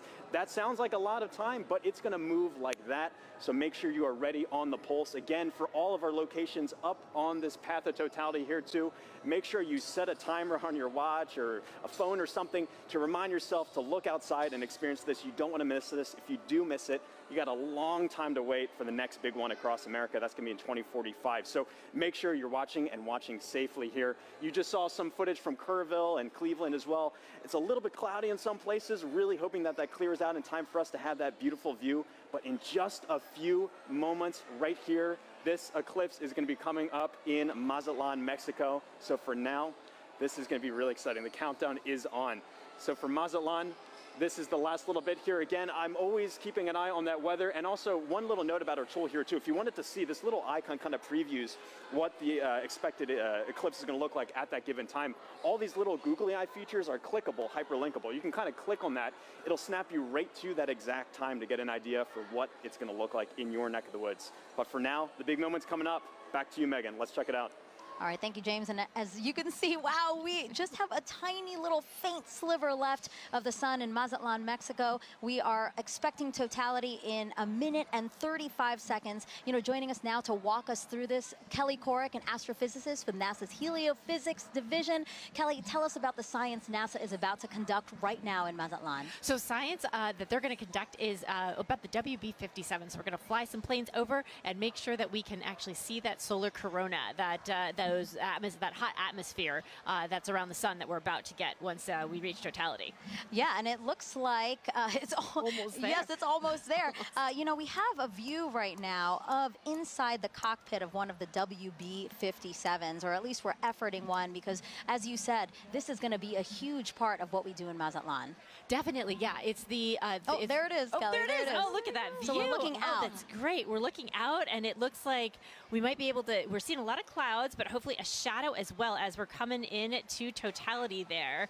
And so, yeah, so these WB-57s are carrying 3 different instruments, or 3 different experiments, 2 to look at the sun and 1 to look at our atmosphere, because our atmosphere actually responds to the eclipse. And we're trying to figure out how that ionosphere, that layer of the atmosphere, actually responds to it. And you said it does look like there's already a shadow over land. You know, we also have a shot, and we'd like to pull that up now, a shot of the coast and the fact that it's already going on over. And you know what's really cool about all of this is we do have eyes all over this thing, because we are collecting so much data. Yeah, definitely. I mean, we have the stuff here. We also have rockets on the other side of the country being launched to, again, study that. Oh, look at that. There's the diamond ring. That's right. We're not there, but I feel the energy just watching it. Yeah, so this is because of the craters and the peaks and valleys of the moon, we're seeing the last bits that are just getting through, and now we're getting to totality. This is great. So you're starting to see those pink fingers out there kind of sticking out. Wow. So again, totality here in Mazatlan, Mexico, the first community in North America to experience the moon completely eclipsing the sun. And if you are in Mazatlan right now, it is now safe to remove your eclipse glasses for the next 4 minutes. And you mentioned some of those pink filaments that we're seeing, right? Can you talk us a little bit through that, Kelly? Yeah, so those pink filaments, because they're helium-rich, that's why they're appearing pink and they're hanging out there. Those could be the start of space weather. So there are lots of tons of material, billions of tons of material that could possibly be one of those explosions for space weather, the reasons why we really study the sun and try to understand how to live with the sun. Well, can you explain why space weather is important to us here on Earth? Definitely. So it's not just satellites that are interested in space weather. It's also our power grids because of those energetic particles coming from those big explosions that can happen in the sun. That could damage our power grids. It could also do things like interfere with GPS signals. And I know we all use our phones to navigate everywhere. So if we didn't have that, that would be a big problem. So we're looking to understand it better so we can all mitigate all those things. Some of the movement we're seeing here is just our telescope operator adjusting because, again, they needed to make some changes for before totality. Now they're viewing it a different way, and then after totality, we might see some shakes there as well. But I really just cannot believe how crisp it is. As we said, it's not a marble, but I mean, just the view of it is so crisp with these little, again, those filaments are just amazing that we can see that to such accuracy, you know? Right, definitely. And also the white fuzz. I mean, you're seeing something that's 1,000,000 degrees just hanging out all around the sun. And, you know, 3 billion Earths can fit inside of there. So there's a lot of atmosphere there, all around there, just hanging out, being very warm. And so, one of our mysteries is, and one of the B-57s are addressing. There you go, WB-57, our pilot. Yeah. He's flying. So basically, Kelly, he is going to fly and try to chase down the shadow for as long as possible, keep up with it as long as possible. Exactly. The shadow is much faster than the plane. However, they can chase it for a while and get an extra 2 minutes. So on the ground, we can only get 4.5 minutes, and they're going to get 6.5 for that plane. I love that they're waving to us. Oh, there you go. And now we're flipped. Now we're seeing the front. So again, they are in night. I mean, it looks very dark with only some light in the horizon, yeah? Right, yeah, and that's what we'll expect wherever we see totality is the night sky is very dark. You might even see some planets or stars, and then you'll see like twilight all around in 360 degrees. What an amazing vantage point as well. My gosh. I'm very jealous. Kelly, are you jealous? I kind of feel like you're jealous. I'm kind of a little jealous. Yeah, I kind of want to, see if I can make a faster plane so we can, follow it the whole way. Plus, they're up above the clouds, so they don't have to worry about the clouds. Exactly. Well, I do want to say a big thank you to the WB-57 pilots and the whole team supporting them for that great view. That was awesome. Kelly, you have a wealth of knowledge when it comes to the sun. And for those watching, if you're interested in learning more with her, check out her and other experts featured in the Sun series of NASA's Curious Universe podcast. And that QR code will pop up on the screen, and that'll take you straight to the episodes. Again, look at that double box we got there. We're showing you amazing views during this broadcast. A big thank you, actually, to the Solar System Exploration Research Virtual Institute, or SERVI, for providing the telescope views from Mazatlan. Yeah, the SERVI team down there, the SERVI team is based out of Ames, but it is a collection of teams across the country and across the world that are sort of studying the intersection of science and exploration, helping us get ready for our next trip with humans to the moon. Yeah, that's amazing. Okay, totality is actually about to end in Mazatlan. Let's keep watching our screen right now for, again, what are we watching for, Kelly? We're watching for the diamond ring effect. So that's when the first bright light, we're starting to see it on this side there. So you're going to put your glasses on right now to protect those beautiful eyes, because now we're going back to the partial phase. Whoa, that's amazing. Wow. Yep. Kelly, that's a filter, by the way, everyone. That's why we're seeing that. But when you said put on your glasses, I'm so trained now to do it that I almost did it here in Cleveland. No, we're fine in Cleveland. We're still in Mazatlan. Again, what we're seeing is because we needed to adjust the filter now that, again, it's basically like putting on our glasses. The way that you said people on the ground need to put on our glasses, our telescope operators need to protect their own eyes as well as their equipment. Exactly. Well, thank you so much, Kelly. I really appreciate your time here with us. It was so fun to learn about the science and actually see the first eclipse come for North America here. So thank you so much. Thank you. All right, as you can see, there's a lot to learn about our sun and eclipses. So to explain it all in a really fun way for kids, NASA developed a clever game called Snap It. We have another QR code coming on your screen right now. Just scan that code, or if you're watching us on your phone, all you have to do is screen grab it, press on it later, and you can check out that game. Also the website, if that's easier for you, go.nasa.gov/snapit. Okay, so NASA can predict the total solar eclipse's path to a high degree of accuracy because of a spacecraft that launched nearly 15 years ago. This same spacecraft is now helping our Artemis II astronauts who'll be orbiting the moon next year.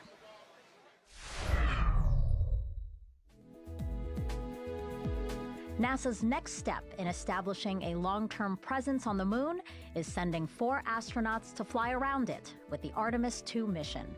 Part of the crew's training has been to study images from NASA's Lunar Reconnaissance Orbiter, or LRO. The spacecraft launched in 2009 and continues to use 7 instruments, including a high-resolution camera, to help us learn more about the moon's surface. Because of LRO, we now know more about the moon's topography than any other planetary body in the solar system, including Earth.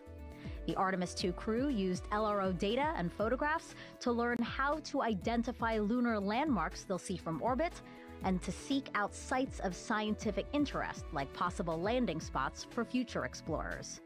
While helpful for planning Artemis missions, people back here on Earth also use LRO to predict the shape of the moon's shadow, or umbra, during total solar eclipses.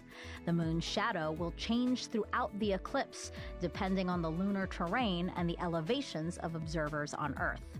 People may even see what looks like an arc of solar diamonds around the moon as sunlight peeks through lunar features like craters. That's a look at your Artemis Moon Minute. All right, joining us on the host desk now is a familiar face here. Oh, actually, we have, sorry, Snoopy. Oh, I just revealed that it's Snoopy. Well, I just want to wave real quick to the crowd here at the Great Lakes Science Center, just outside of our host desk, waving at us, waving at the I'm waving back at them like they can see me. But I did just spoil the surprise. We do have Snoopy here, our Chief Safety Officer here at NASA, and he's here to tell us how to safely watch the eclipse. So, Snoopy, if we were to watch the eclipse today before totality, what should we do? That's right. You should have your glasses on. That's right. Well, and what about during totality, Snoopy? Can we take them off then? Yeah, let me help you out here. Oh, Snoopy, there I can see your shining bright eyes. I love Snoopy. He's so funny. Now, Snoopy, I have to ask you a question, okay? So today we've been polling everybody, asking for the total solar eclipse today, who is the big star of the show, right? Is it the Earth? Is it the Earth? Is it the moon? Is it the sun? Okay, but you have to pick one. You have to pick one. You have to pick one. You don't want to pick one? All of them. All of them are great? That's right. Snoopy, thank you so much. I know you're super excited to see the total solar eclipse today. We're glad to have you here. Bye. All right, now let's head back over to Tahira in Kerrville, Texas.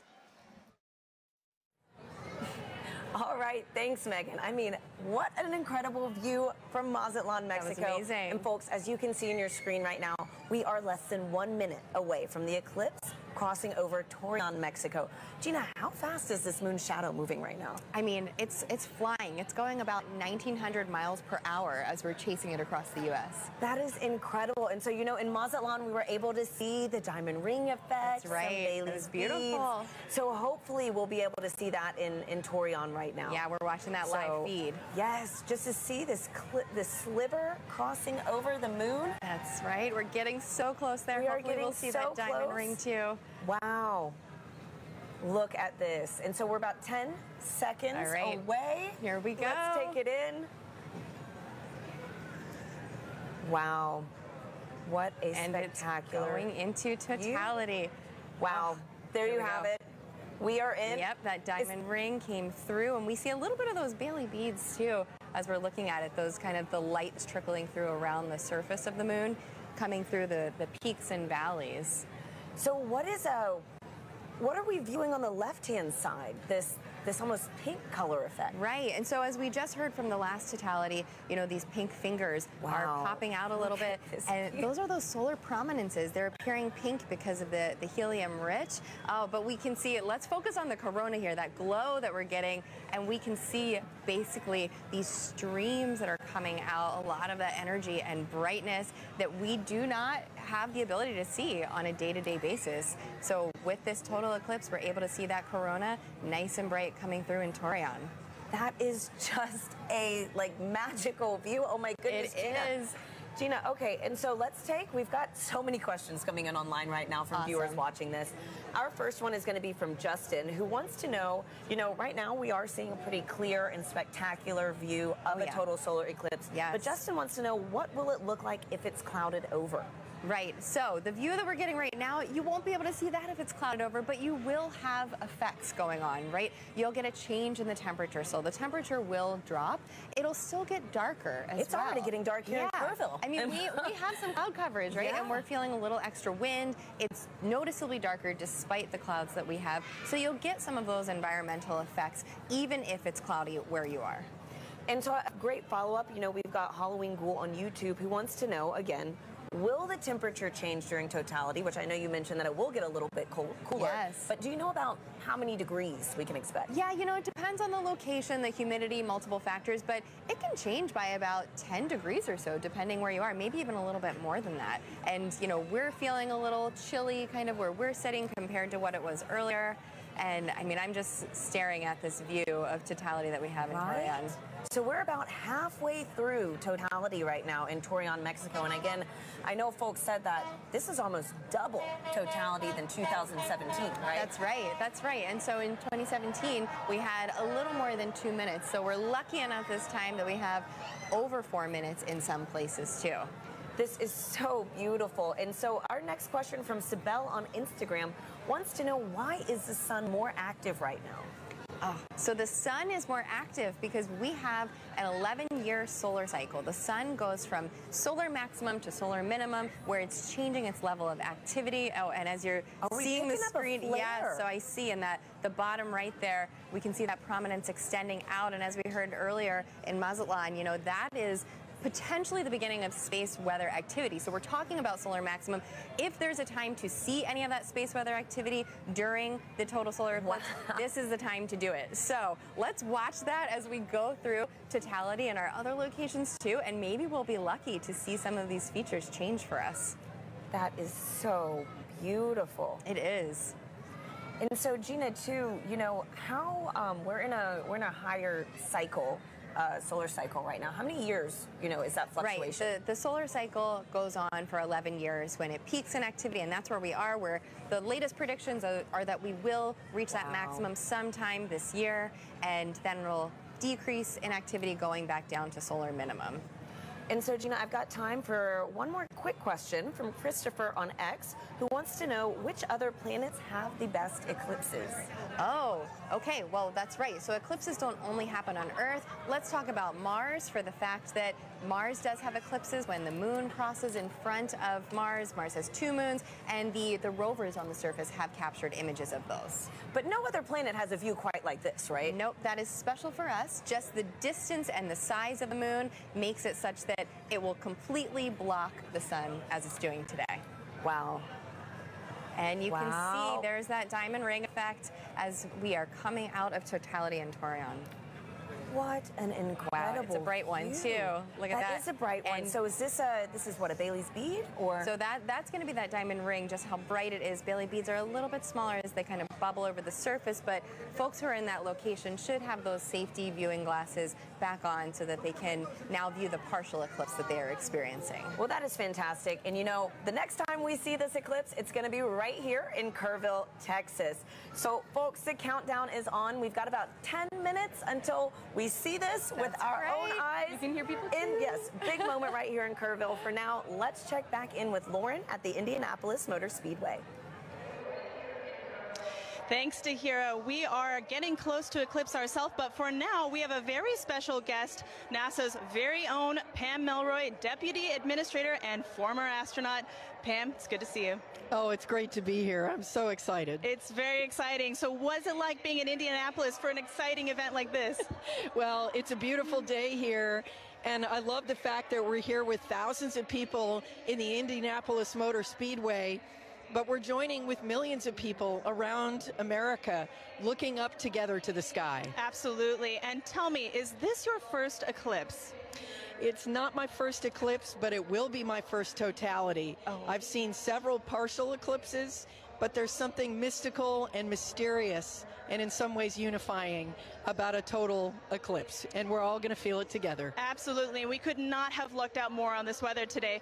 So as a former astronaut, we know that sun science and space weather are very important to keeping our astronauts safe. What is space weather, and why do we care about it? What is NASA doing to study it? Yeah, that's right. It's actually very important. It is of concern for astronauts who are in space because they experience the radiation of the sun that comes from solar flares and solar weather. But the reality is it's also affecting life here on Earth. It impacts the upper reaches of our atmosphere called the ionosphere, which is an electrified part of our atmosphere that is a conduit for communications. It's critically important. It can even affect power grids. And of course, if you ever have seen the Northern Lights, you've seen the effect of solar weather. But really the focus for today is where that solar weather starts, and that's in the corona, the sun's atmosphere. It's very unusual, and we don't exactly know what's happening because the sun's atmosphere is millions of degrees hotter than the surface of the sun. So we are hoping to learn today more about how that happens and why that happens so that we can better predict those solar flares and those things that impact us here on Earth. Yeah, that's all extremely important and something that we're learning a lot today too. Pam, thank you very much for joining us today. Thank you. As we've learned, solar eclipses are very important to learn for many, many reasons. We have radio telescope operators who are studying the eclipse today for this very reason. Let's take a look at that work. When the moon blocks the sun during a solar eclipse, there is a noticeable impact on Earth's upper atmosphere, known as the ionosphere. These changes can affect radio communications, including amateur radio, also known as ham radio. Ham radio is a way you can talk to people all around the world. You set up a radio and antenna. You talk into the radio sends a signal up to the antenna sends the signal up to the sky. It bounces off of the electrified layer of the sky back down to Earth, where you can talk to the person on the other side. During the 2024 total solar eclipse, the HAM-SCI Citizen Science Project is inviting ham radio operators to transmit radio signals. The goal is to have people make as many radio contacts as they can with operators in different locations during the celestial event. By recording how strong their radio signals are and how far they go, ham radio operators and scientists can learn about how the ionosphere changes during solar eclipses. Sometimes you can talk around the world and sometimes you can't. And that's all based on what the ionosphere is doing, what the sun is doing. When it works and you are able to talk to these faraway places, I find that really magical. To learn how you can participate, follow Do NASA Science on X and Facebook.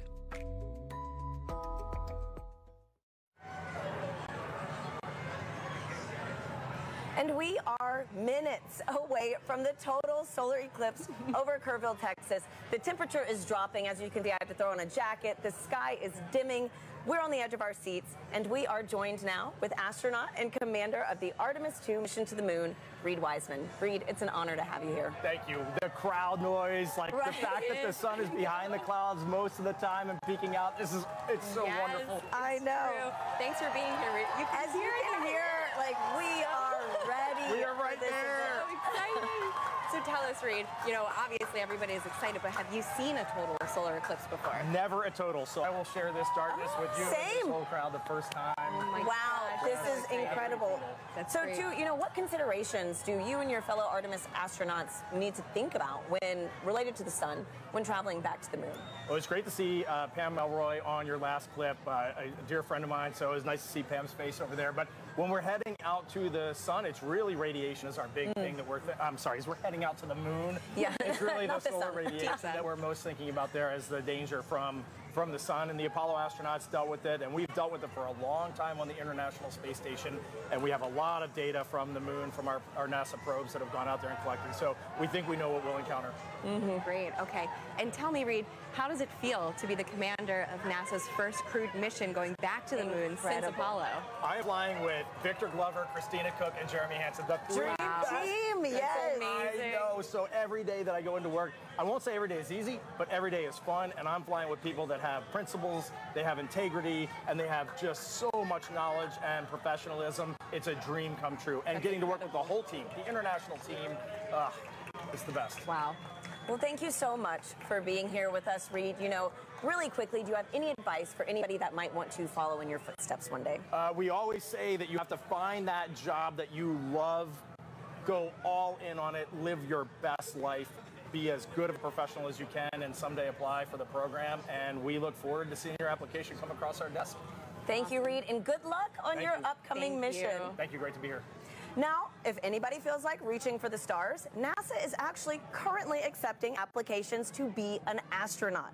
You could one day travel to the moon and eventually to Mars. From teachers to scientists to even those in our armed forces, we are looking for a diverse group to take humanity farther into the cosmos. You can apply now through April 16th by visiting go.nasa.gov/astro2024.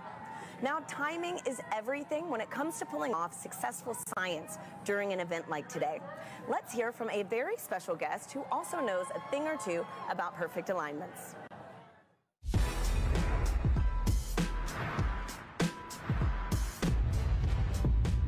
Hi, I'm Paul DeYoung, shortstop for the Chicago White Sox. What does it take to do my job? You gotta know your physics. I specialize in predicting the path of fast-moving objects at a split-second pace. At my position, it's key to know exactly where and when two paths will cross. Just like NASA needs to know when the Earth, Moon, and Sun will align to predict the solar eclipse. Working it all out on the whiteboard is one thing. They're ready for solar eclipse delay at Volcano Stadium. But seeing it in action is a whole other ballgame.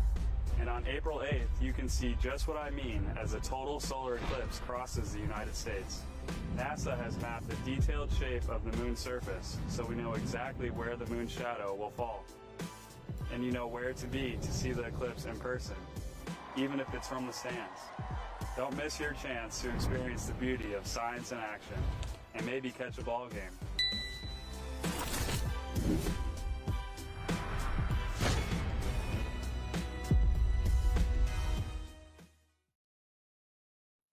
Can't see it.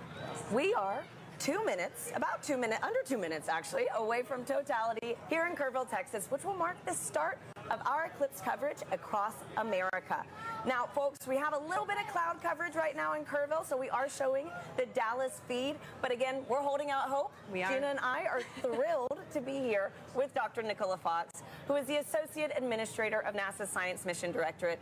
Nikki, thank you for being here. Oh, I wouldn't be anywhere else. Thanks for being here, Nikki. So tell us how the science conducted today will really impact the future of exploration at NASA Science. Oh, wow, there's so much that we're going to be doing today. We're going to be studying the sun. We're going to be studying the Earth's atmosphere and how that changes. You can see it getting dark here. And, you know, we've got these little magnetometers. They're going to be all across. We have 30 of them all the way across. I'm going to hold it up. Very nice. Love magnetometers. Magnetometers, and we're gonna be having these all the way across the path of totality. And it sounds like we should go. We should get up. Oh my goodness! Let's go! Oh my goodness! Less than a minute. Oh my goodness! Wow. Okay. All right. Glasses on, Nikki. Yes. Yeah. Or Glasses no? on, but we're about to get. Okay. Yeah. There's some cloud yeah, there's coverage. some cloud coverage. It's trying to peek out. It is trying. It is trying. It is trying. Windy, it is getting for dark sure. here. The wind's picked up. You could actually see the birds started flying in a very weird pattern a minute true. ago. Good point.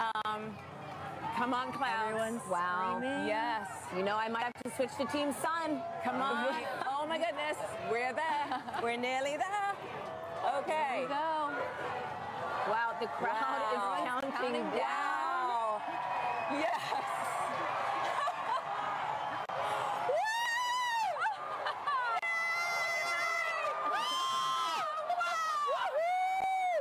Oh my gosh, it's beautiful. Yes. Oh my goodness. That is amazing. Wow. I told you. No, go away, clouds. Go away, clouds. They're Look gonna at move. that. Oh my goodness. I have been saying all day. Look how dark. Look how dark it is around here.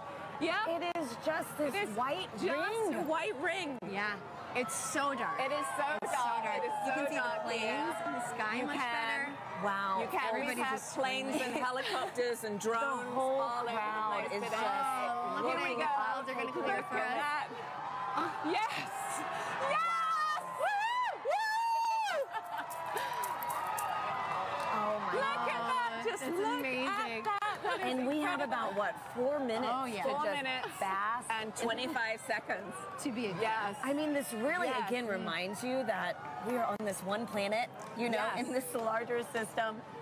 And you have to be on this planet to see what we're seeing. You do. right That's now. why we are Team Sun, Earth, Sun. and Moon. Because you need the moon for an eclipse. You need the sun for an eclipse. And we're Right. standing on the Earth to see it. Oh man. So, all of NASA Amazing. science represented by a total solar eclipse. And something that, what, over 30 million of us today, at least in At the least, path of totality. at least, yes. Able to witness Yeah, this. I don't know 31 about people you, living in the path of totality. So Doesn't imagine count how the many people travels. actually traveled here. Yes. Absolutely. Yes. This Wow. is getting me extra excited about all the science that All the science that we're doing. right? Yes. Yes. All right, those clouds are playing tricks Those on us clouds now. are being pretty mean. Yes. It was nice to get a taste, though. It's Wow. true. It is Yes. so dark. It is. We've got everybody is looking so up. dark. I'm so happy that, you know, for Yes. folks that travel, Yes. able to see this take place. That's right. And so- it's been such a great atmosphere here all day. Every time the sun comes out, everybody Everyone's cheers. cheering, Yeah. counting down. It has been incredible. And so, wow. That's true. Oh, Nikki, what's your favorite part about these? About an eclipse? Is this your first? No, this is my second one. 2017. I was in Nebraska and I saw it there. But I think there's just you can study the sun, you can study the corona, but suddenly you see it with your own eyes, and it's that feeling of just wow, that is our star. Like that isn't just the sun anymore. That's a star, and you see it looking like a star. And you know, as we study. You know, as we look for exoplanets in other galaxies that might be able to support life, you know, we need to understand our relationship here on this planet with that star. And That's so it's so important. And I think when you see it, you're just like, wow, it actually is a star. Yeah. You know, it's not just a bright point of light in the sky. You can see the structure. You can see just how exciting the sun is and actually how dynamic it is. Yeah. And you know, it's not often in heliophysics that we can actually see the science that we're doing with our own eyes. That is right. So it's That a is rare right. experience. Or even share in it, you know? Yeah. Millions of Have us so today. many people partake. Yep. That's right. It's pretty windy too here. It is windy. And so I know earlier in the show we've mentioned that total solar eclipses really might only pass through a certain location, say every 375 years. years. Yeah. Can you explain how come we don't see eclipses like this every day? month? Yeah. Every month. Because the moon's orbit is actually tilted, and so most of the time when it passes in front, it doesn't block out the light for us. At this particular time, it is right on the plane between the Earth and the Sun. It is actually at its closest point to the Earth, and so in the plane of the sky, the moon is exactly the same size as the sun, and that is very unique. That is so special, too. Yes. I mean, like, what are the odds? It's the 400s, right? It's Yes. The distance between the Earth and the Moon is 400 times closer than the Earth and the Sun, and the size is 400 times smaller as well. So it just blocks it perfectly. Yep. It does, and right now the clouds are blocking it perfectly. Hey, but we got a taste of it, which was very nice, and we are chasing this eclipse across North America today. We are. So excited Yeah, to we see it are. from these I other think it locations, wants to come too. out again. I don't know. These clouds are thinning. Yeah, the clouds. You can hear the crowds cheering. The crowd's getting excited. We're hopeful. Yeah. Channeling all that good energy. Yeah. This crowd has been great all day. Oh, yes. All day. It's crazy to believe, too, that it was so dark and it's only like midday. Oh, yes. Yes. Yeah. Wow, and we're starting to get some of this. Starting to get the light back. Yeah, starting to get the light back. Yep. So unfortunately, we did not see the diamond ring at the end of the eclipse because of the clouds, which is always a crowd pleaser. But we did see it actually right before totality. There was suddenly this beautiful, bright one light, and then it all went dark. So we did actually see quite a few great features on the sun, and somebody actually was saying they could see a sunspot. Obviously through their glasses, but they could see a sunspot. So yeah. Can you clarify what the sunspots are for our viewers? Yes, absolutely. So if you were looking through your glasses, you might have seen a couple of dark spots on the sun. They are actually very intense places. There's very, very intense magnetic field there. They're very active, and that is what can cause space weather. So every now and again, those active regions can sort of explode and then send billions of tons of solar material towards our planet. Wow. Well, this was fantastic. Thank you so much, Nikki. This was incredible to experience this with you. Let's follow this eclipse right up that path. Next up is Dallas. We have Joy and Michael standing by for their big moment in the sun. Yeah, you can feel the temperature change. The wind is completely quieted down. Yep. So the energy here is amazing. So with me right now is Dr. Michael Kirk. He's one of our eclipse experts. Michael, we saw an annular eclipse back in October, but today is a total eclipse. How are you feeling today? It is totally different. I am ecstatic. The annular eclipse was really cool. This is, you can feel it, the energy here is electric. If you look around, you can see that the darkness is coming. Let's have a quick look at what we're looking at right now. We're almost there. We're a couple of minutes away. Ooh, yep. Just a crescent left. So let's quickly talk about some of the ways that the public are participating in the eclipse right now. Yes. Michael, can you talk about some of the citizen science projects? Yes, there are people all around the country right now making measurements of audio recordings to see how the environment is changing. And it is a great opportunity to do genuine science with just an audio recorder. Fantastic. So we are almost like, let's see, a few minutes away. So minute 30 out, I think, actually. So let's have a look at the eclipse. Michael, what should we expect to see moments before totality? Okay, so as we approach totality, you're going to see that crescent sun slowly drift away, and then you're going to see the Bailey's beads, where there are these bright points of light that are last bits of sunlight cascading through the moon valleys, and then right before totality, you'll see a diamond ring, that last single point of light, and then we'll be in totality. We just have a thumbnail of sun left. We are closing in on totality here. Wow, we see a slither of the sun left. Remember, you can only take your safety glasses off when the moon has completely covered the sun. And in Dallas, Texas, we are seconds away. Oh my goodness, I can feel my heart racing. You can hear the crowd getting excited. The birds are chirping, and they seem like they're going into their nighttime routines. Wow. So we are a few seconds away. You can hear the crowds cheering. Here we go. Oh my goodness. This is absolutely ecstatic. The darkness is coming over Dallas. Here we are. Just a few seconds left. 10 seconds. Woo! Oh, I'm so excited. Okay, we are 5 seconds away from totality. One little bit. It's totally dark here. Deep twilight around here. Wow. You can hear the crowd. Here's the last bit of lights, and we're in totality. Woo! Oh my God. Oh my God. That is absolutely breathtaking. Oh my God, Michael. How are you feeling right now? I am just awestruck. I mean, there's a few high clouds, but the beauty of the corona is clearly visible. You can see that spiky structure just poking out. It is heart-stoppingly beautiful. Oh my goodness, I have tears in my eyes. I was not expecting this. this is one of those experiences that you just never forget.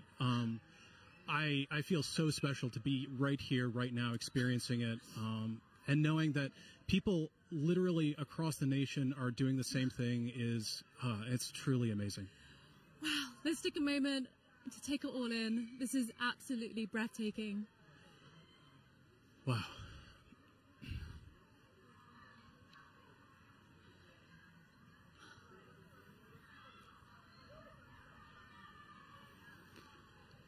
You can see that spiky structure of the corona. That's indicative of our approach to solar maximum.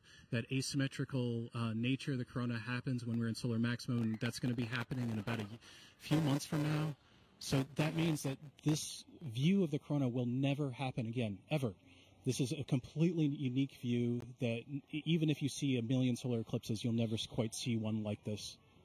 So, Michael, you study the sun. What is it like to see the corona that you don't normally see? I mean, I just, there are no words. I spend my life studying this thing, and to be able to see it and feel it is, I mean, it's just tremendous. You can see a prominence in the chromosphere, the middle atmosphere of the sun is a pink spot. And that pink loop is what I spent 5 years doing a dissertation on. that one little pink loop. And it's just, it makes it all feel like it's in perspective now. I can't believe how clearly I can see those pink loops and the structures in the corona. We can see a few planets out as well. They're brightly shining in the sky. And actually there's a plane racing across the shadow as we speak as well. And I just want to take a moment to say huge thanks to our telescope operator, Vanessa Thomas, for providing these views. This is just so stunning. People are applauding here, as you can hear. I mean, I think everyone here is getting exactly what they came for, which is just that sense of your place in the universe. This is our closest star, and being able to see the star like this is truly special. Okay, we have 1 minute left of totality. Oh, the time just passes way too quickly. The next eclipse won't happen across the U.S. for another 20 years, so this really is a once-in-a-lifetime opportunity for a lot of people. Absolutely. Our friends up in Alaska will see their next eclipse in 2033, so I am like already thinking I need to go there. I mean, it's just, it doesn't matter what I need to do. I just have to go there. Wow. So we're 30 seconds out. Oh, so goodness. Right before totality ends, our telescope operator, Vanessa, is going to put the solar filter back on. But let's just cherish these last few moments of totality in Dallas, Texas.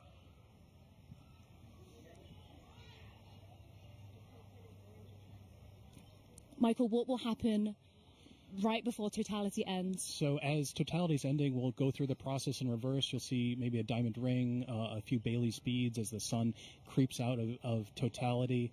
And then we're going to go back into a crescent sun again. Okay, and there's a diamond ring again. So time to put your glasses back on. And sunglasses back, sorry, eclipse glasses back on. And it's coming back again.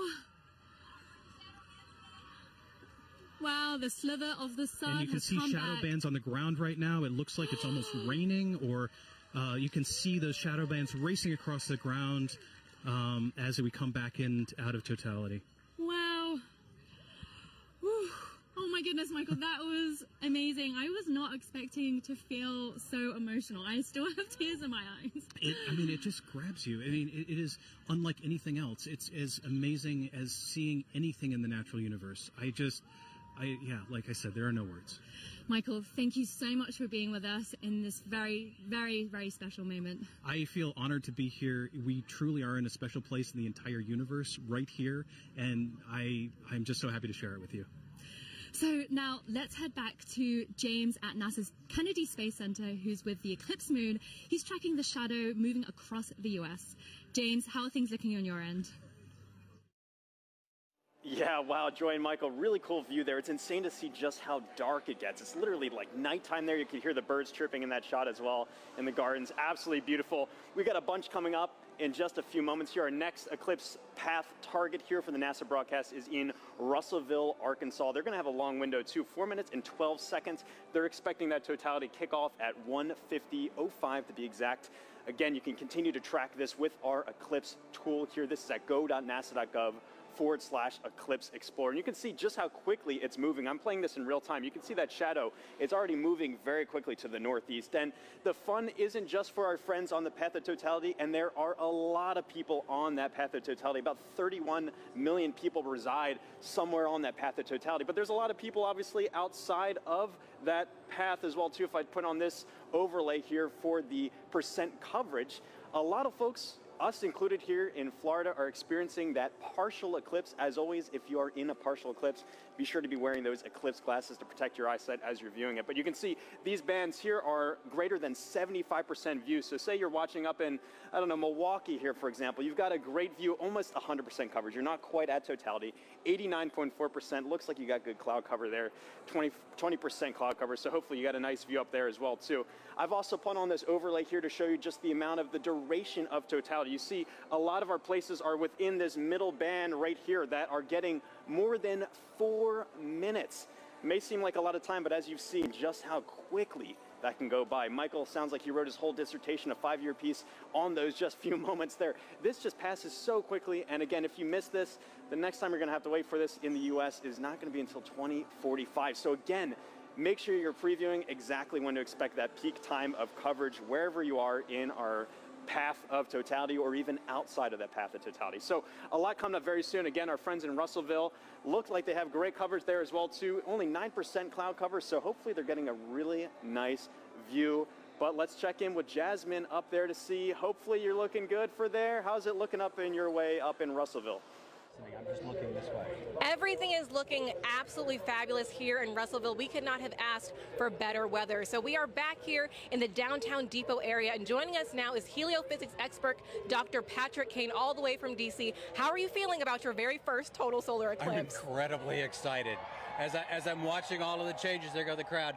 As I'm watching all of the changes, I'm thinking back to the textbooks that I've read, and this is, so it was all academic before. This is no longer academic. Yeah, so the feeling is very different than what we might read in a textbook. Patrick, just explain, describe the atmosphere around us as it's changing. Right now, as I'm looking around, of course, the temperature has been falling for the last 20 or 30 minutes, but the light is dimming, and it's dimming faster and faster and faster. It seems like it's accelerating. The crowd is definitely getting excited. I'm looking around the ground to see if I see the shadow snakes. I don't, but this is just really exciting. It really is. Honestly, like you said, we're feeling that cooler weather. Yeah. The crowd behind us just erupted. We're also feeling them fall a little bit quieter, too. Right. So we're going to take a beat of silence as we get into totality. I think we're less than about 15 seconds away. So we're going to also look over our shoulder with our solar eclipse glasses still on until we are in totality. Here we go. Just a sliver of the sun left. Getting close. Crowd's getting excited. The crowd, yeah, all around us, completely electric.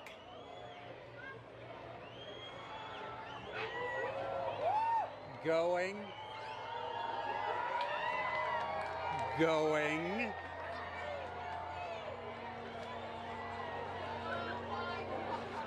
Wow. Oh my goodness. Here we are. Here we go. And the crowd goes wild. God. Oh my. Wow. We got some Bailey's beads. Oh, absolutely stunning. That is spectacular. We see Venus over to the side there. And Patrick, it came and went so quickly, but we did see a diamond ring at the very beginning there. Can you describe to us what is that? Sure, that diamond ring effect is due to the moon not being perfectly smooth. It's got mountains, it's got valleys. So just like here on Earth, when we see a sunrise or a sunset through a valley, we just watched a sunset through a valley on the moon. Absolutely stunning. Oh my. So you said we could see one planet. I see it right there in the sky. Can we see any others as we're looking up? Yeah, we've got Venus on the over to one side. We've got Jupiter up here to the left of the sun. And there's the corona. Absolutely beautiful. That is spectacular. Now, you also said that this is happening during what we're calling a solar maximum. Now, Patrick, does that mean that the sun is stronger right now than normal? Not so much stronger, just more dynamic. It's changing a lot. During solar maximum, the magnetic field on the sun is more chaotic, it's more disorganized. So you see more random directions for the jets of gas leaving the sun. Right. That is spectacular. We could see a stream. All right, we are reaching Wow. that halfway mark already, 2 minutes into totality. There's even just a hint of a diamond ring down at the bottom. I can see it. Yeah, the we're looking lower at a limb. diamond See that? ring from Arkansas, the Diamond State.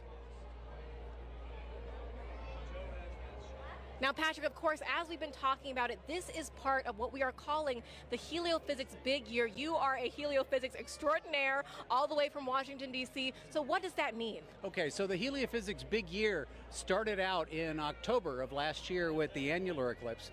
And of course, we take a pause here in the middle to watch this particular eclipse, but then it will end on December 24th of 2024 when Parker Solar Probe passes as close as it's ever going to get to the surface of the sun within 9 solar radii. Oh, wow. And I'm sure that means a lot to you because you worked on Parker Solar Probe about 20 years ago during its inception. So tell us a little bit more about that. I worked on a concept study for Parker Solar Probe back when I was a graduate student in around 2002 or so.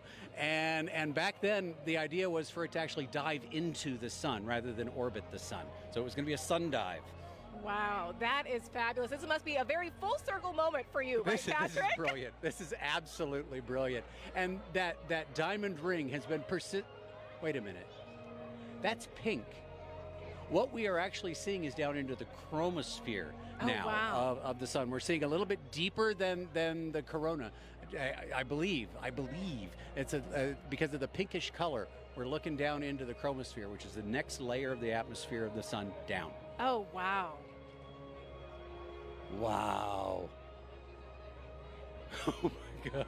This is like nothing we have ever seen here in Arkansas and like nothing we will see for the next 2 decades, right, Patrick? That's right. It's going to be 21 years before we see it again here. 2045. All right, so as we are starting to exit totality, of course, we're going to be very careful with our eyes if needed. We're going to put those solar glasses back on, of course. And the crowd just erupting, falling quiet again as they watch this magnificent moment take place. I am actually seeing bats flitting through the air. Oh, wow. Well, we will be very careful then. Well, yeah. And why is that, Patrick? Again, those nocturnal animals are coming out, right? As far as they're concerned, it's nighttime. It's time to feed. So they're coming out to feed on all the mosquitoes we've been swatting. Okay, got it. We'll be very careful for all those nocturnal critters around us right now. All right. We are getting closer. Get ready to put those glasses back on. All right. We're putting those glasses back on. The crowd is, wow, a second diamond ring seen from right here in Arkansas, the Diamond State. Absolutely stunning. Outstanding. Beautiful. Patrick, we're going to turn around now and just one question I really do have to ask you before we let you go is, are you Team Sun, Moon, or Earth? I am Team Sun. Team Sun all day long. Fantastic. I figured from a heliophysics expert like you. We want to thank the city of Russellville for hosting us, Arkansas Tech University, and our telescope feed operator, Joe Mattis. Thank you so much. Now, let's get back to James Traley over at Kennedy Space Center. James, back to you. Yeah, thanks so much, Jasmine. What have you guys had there? So you were just right here in Russellville. You can see that shadow has now officially moved off and is on our way to our next target, which is up here in Carbondale. Carbondale is one of those very lucky cities because back in 2017, they were right at that intersection point of the 2017 eclipse across America. They're there again this year, but the difference is they're going to have a much longer slot. In 2017, they only had 2 minutes, 40 seconds, and that's not as much as they're going to have this year, which is 4 minutes and 10 seconds in the totally eclipsed sun. A really great viewing window for them to really take in this big moment. very exciting to be able to track that for them as well. And also some details about this tool here as well. If I click onto their eclipse time here of 1:59:15 local time, you notice this little icon comes up here. This is actually simulated based off real data from the Parker Solar Probe of what we expect the corona around the sun to look like. And as you just heard, the sun's a lot more active this time around. It's kind of like a wild hairball, if you will. Lots of different streamers and things streaking off the sun. So you've been seeing already in our coverage some really cool activity around that sun's corona. If you're really lucky and the timing is just right, you might get a coronal mass ejection streaking off the sun. Hoping that someone on our path gets to see that today. If you do, be sure to send us the photos. We'd love to see that as well. One other cool feature about this tool too is you can see the actual path that the moon is going to be taking across the sun. And all of this plays in real time if you time it up well. And so you can actually see, if I go to our live moment here, this is actually playing as what we're expecting in real time, the movement of the moon across the sun. Carbondale just had a little crescent there, and you can see that shadow is really closing in on them very quickly. Let me turn off that 2017 path and zoom in a bit here. You see there, nearing totality in just a few moments, and their weather is looking great. We've been checking in with them all morning and afternoon. 27% cloud cover. That time of totality is coming up at 1:59:15. Really excited. And then it's going to be kind of bang for a while afterwards for a lot of our sites. We're going to be moving on to Indianapolis, all the way up to our final target in Holton, Maine. There is a lot coming up. And even, again, still, if you're outside of that path of totality, have your glasses at the ready to be able to observe that partial eclipse. This is going to be going on for a while. But for now, let's take a look at Carbondale and see up close what it's looking like. How is it looking over there in Carbondale?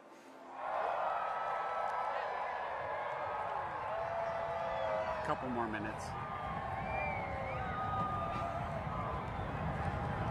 Well, the crowds are going nuts here in Carbondale at SIU at Saluki Stadium. Bob Baer is with us, and Bob, it's amazing. I'm afraid to look up. I know it's not quite ready yet, but tell us, what do you expect here for the eclipse today? Good weather.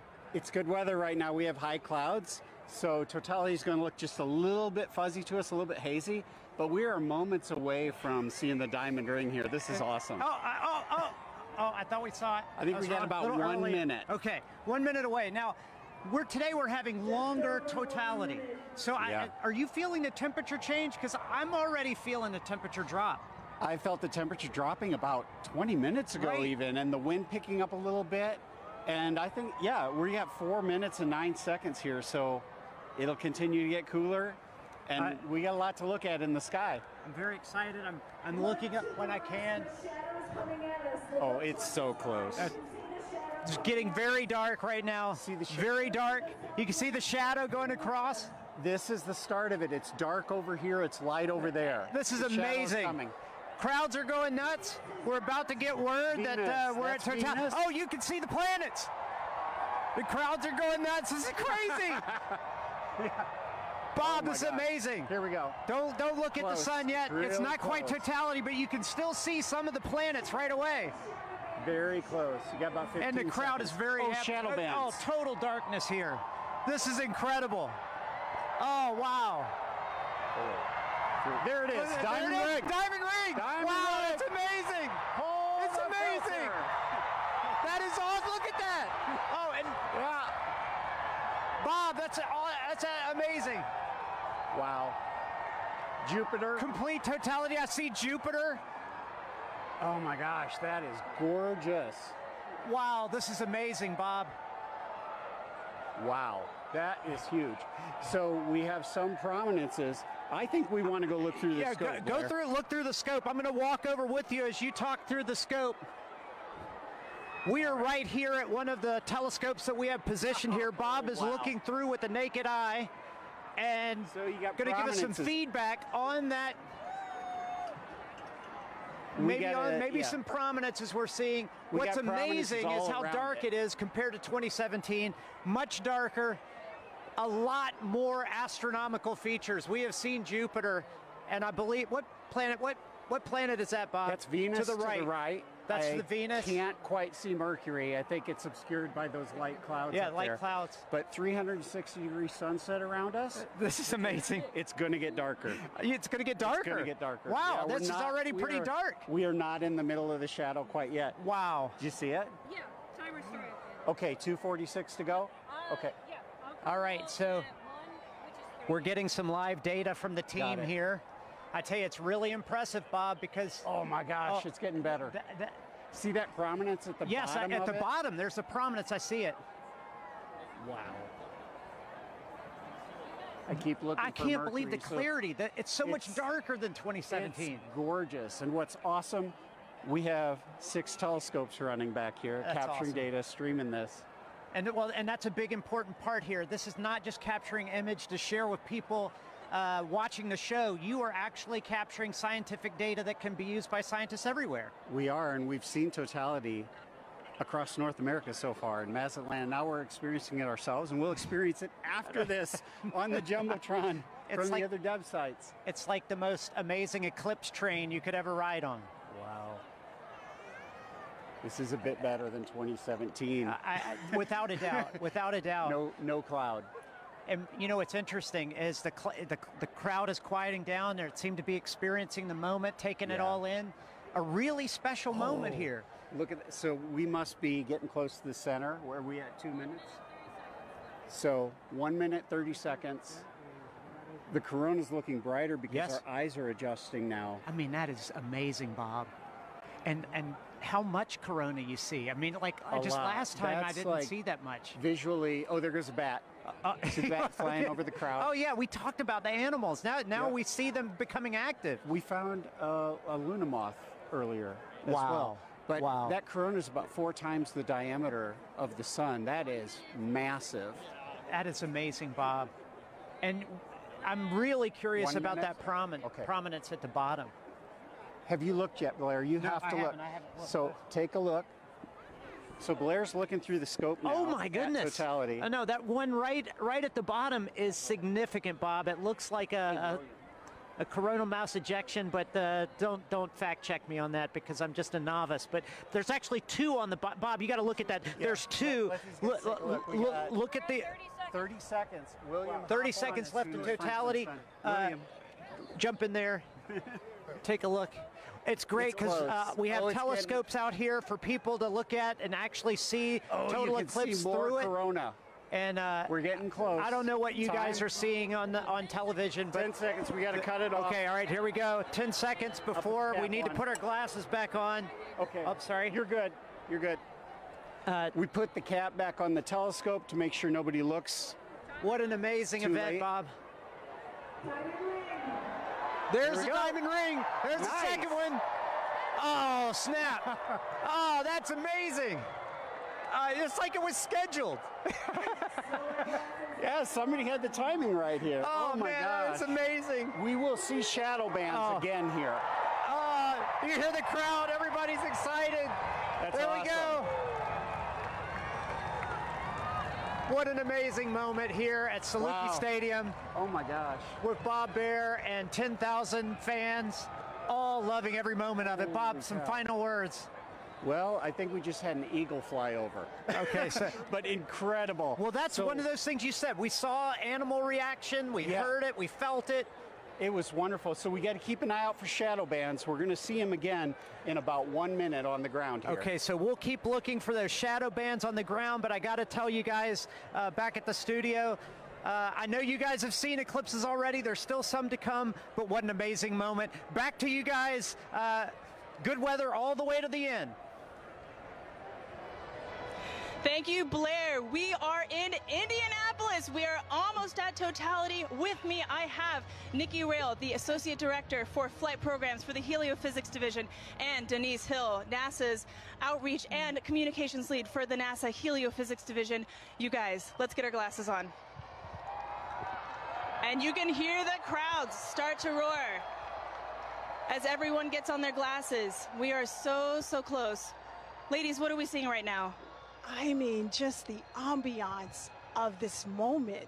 It is beautiful. We're just seeing a really small crescent, but the light all around us, it's so dusky. And I'm just odd. It is. I'm feeling a temperature drop already, which I can't believe. It's feeling cooler.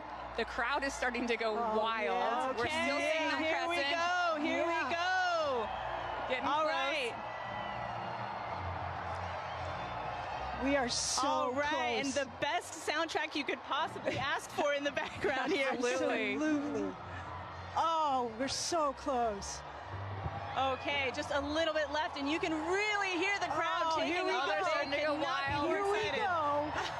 Yeah, here we go. There we go. We're so close. Here we go. Almost. Almost. We are so close.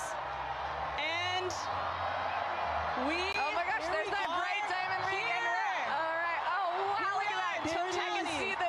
Yes. Oh my gosh, I can actually visualize the corona. I've always wanted to see that. Wow. Look at that. Fantastic. Oh my God, it's gorgeous. Oh my gosh. Absolutely An incredible sight. amazing. And dark.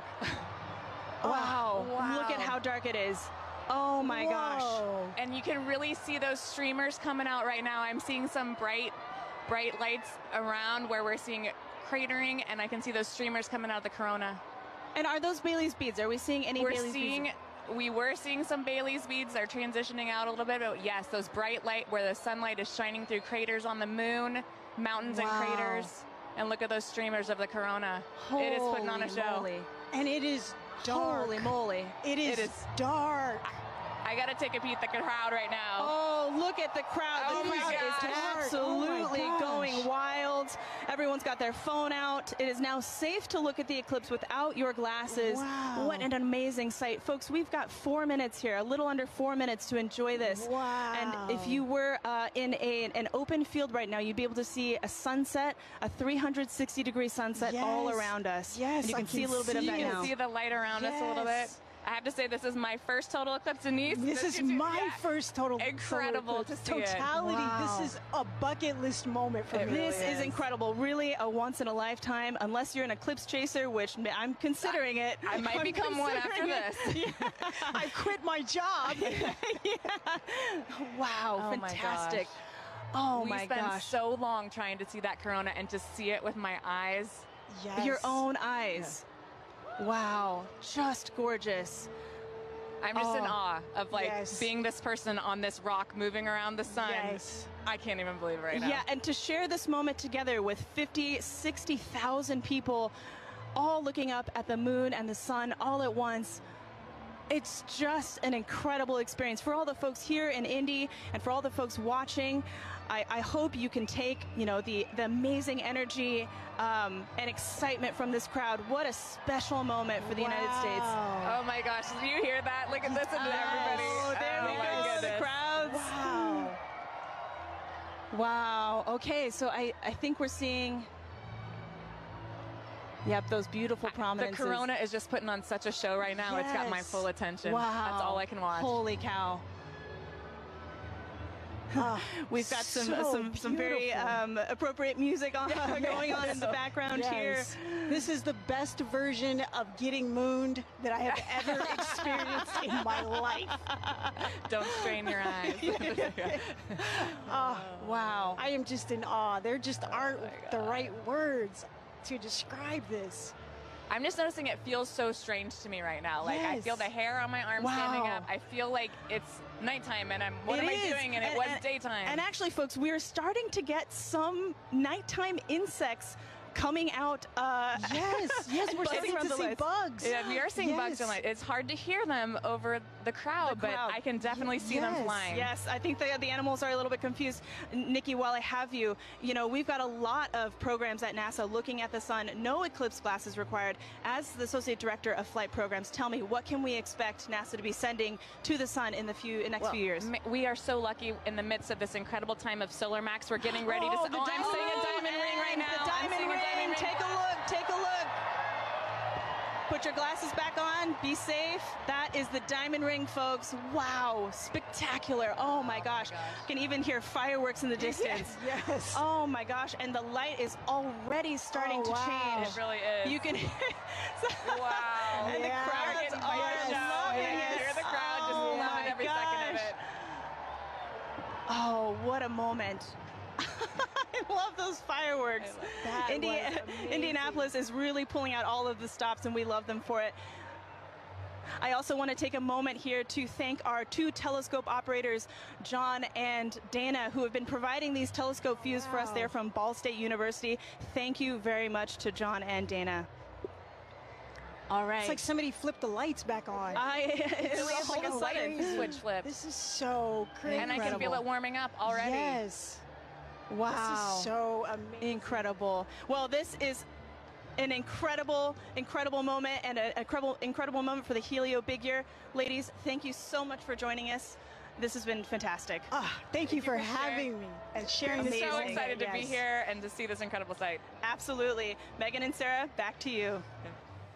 Oh, that was so fun to experience, and I can't wait for us to do it now. Take a look at this drone shot where you can see it definitely got noticeably darker. We feel it here. It's colder. The crowd is cheering now. They're ready for totality here in Cleveland, Ohio. We are less than 3 minutes away, 2 minutes and 18 seconds away from totality here in Cleveland, Ohio. The crowd over here to our right really going feel the crazy, excitement. feeling the excitement. I'm ready for this. How are you? Yeah, it's super cool. It's all of a sudden it's really getting dark and you're starting to feel it. Yeah, so cool. It's like they just dimmed it out. Now it's like night. This happened within the last couple of seconds. But let's take a look around, because obviously we're not the only ones enjoying the total solar eclipse today. We have some we have some eclipse viewing events that we've seen around the country. So why don't we take a look at some of those?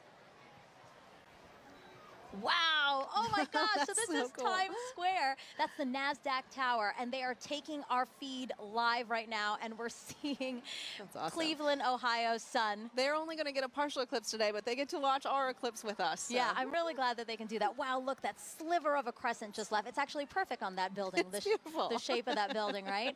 And we can see some people in the foreground taking a look, stopping to watch. It's hard to stop in Times Square, right? But they're stopping to take a look at this with us. Beautiful.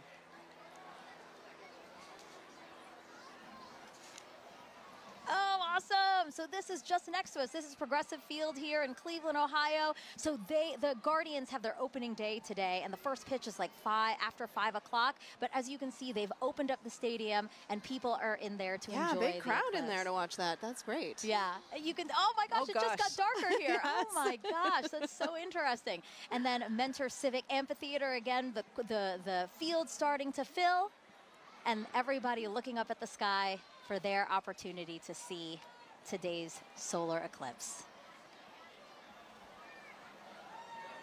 This is us back here in Cleveland. Everybody looking up at the sky. We have 30 seconds until totality here in Cleveland, Ohio. Oh my God, I have goosebumps everywhere. Everybody's starting to cheer. I might cry. I kind of feel like crying.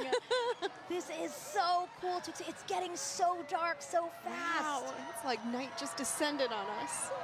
And look at the crescent slowly disappearing. Crowds cheering here. Cell phones up, cameras up.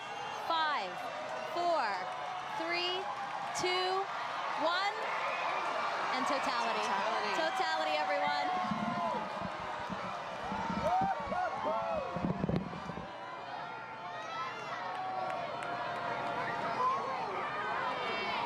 Oh my God. Oh wow. Oh my God.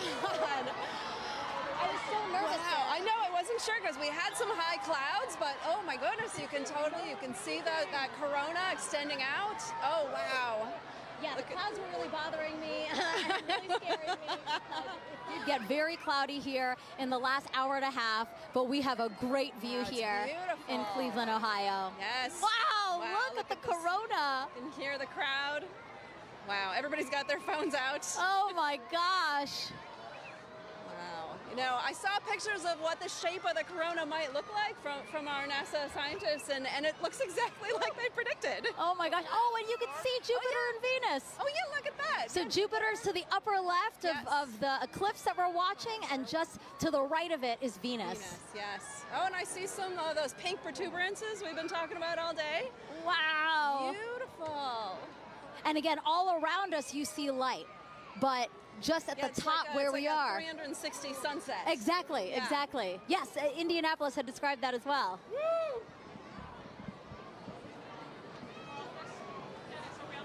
We have totality here for 3 minutes and 50 seconds. That is such a luxurious amount of time. I saw the 2017, I think we only had about 2 minutes. So. And why is that? Why does the length of totality differ? Oh yeah, well, because sometimes the moon is a little closer, a little further away. Its orbit's elliptical. And so when it's further away, it looks smaller in the sky, but when it's closer, it looks bigger, and so we get a little bit more extra time. Look at the prominence. You can see it on the bottom. On the bottom there. So pretty. Wow. It's like bright pink. That is insane that you can see it from there. From here. Yes. Just like the power of our sun. I'm truly in awe right now. And cold. I'm in awe and cold. It did drop. It's it is dropped noticeably 10 colder. degrees. It's like, yes. Yes.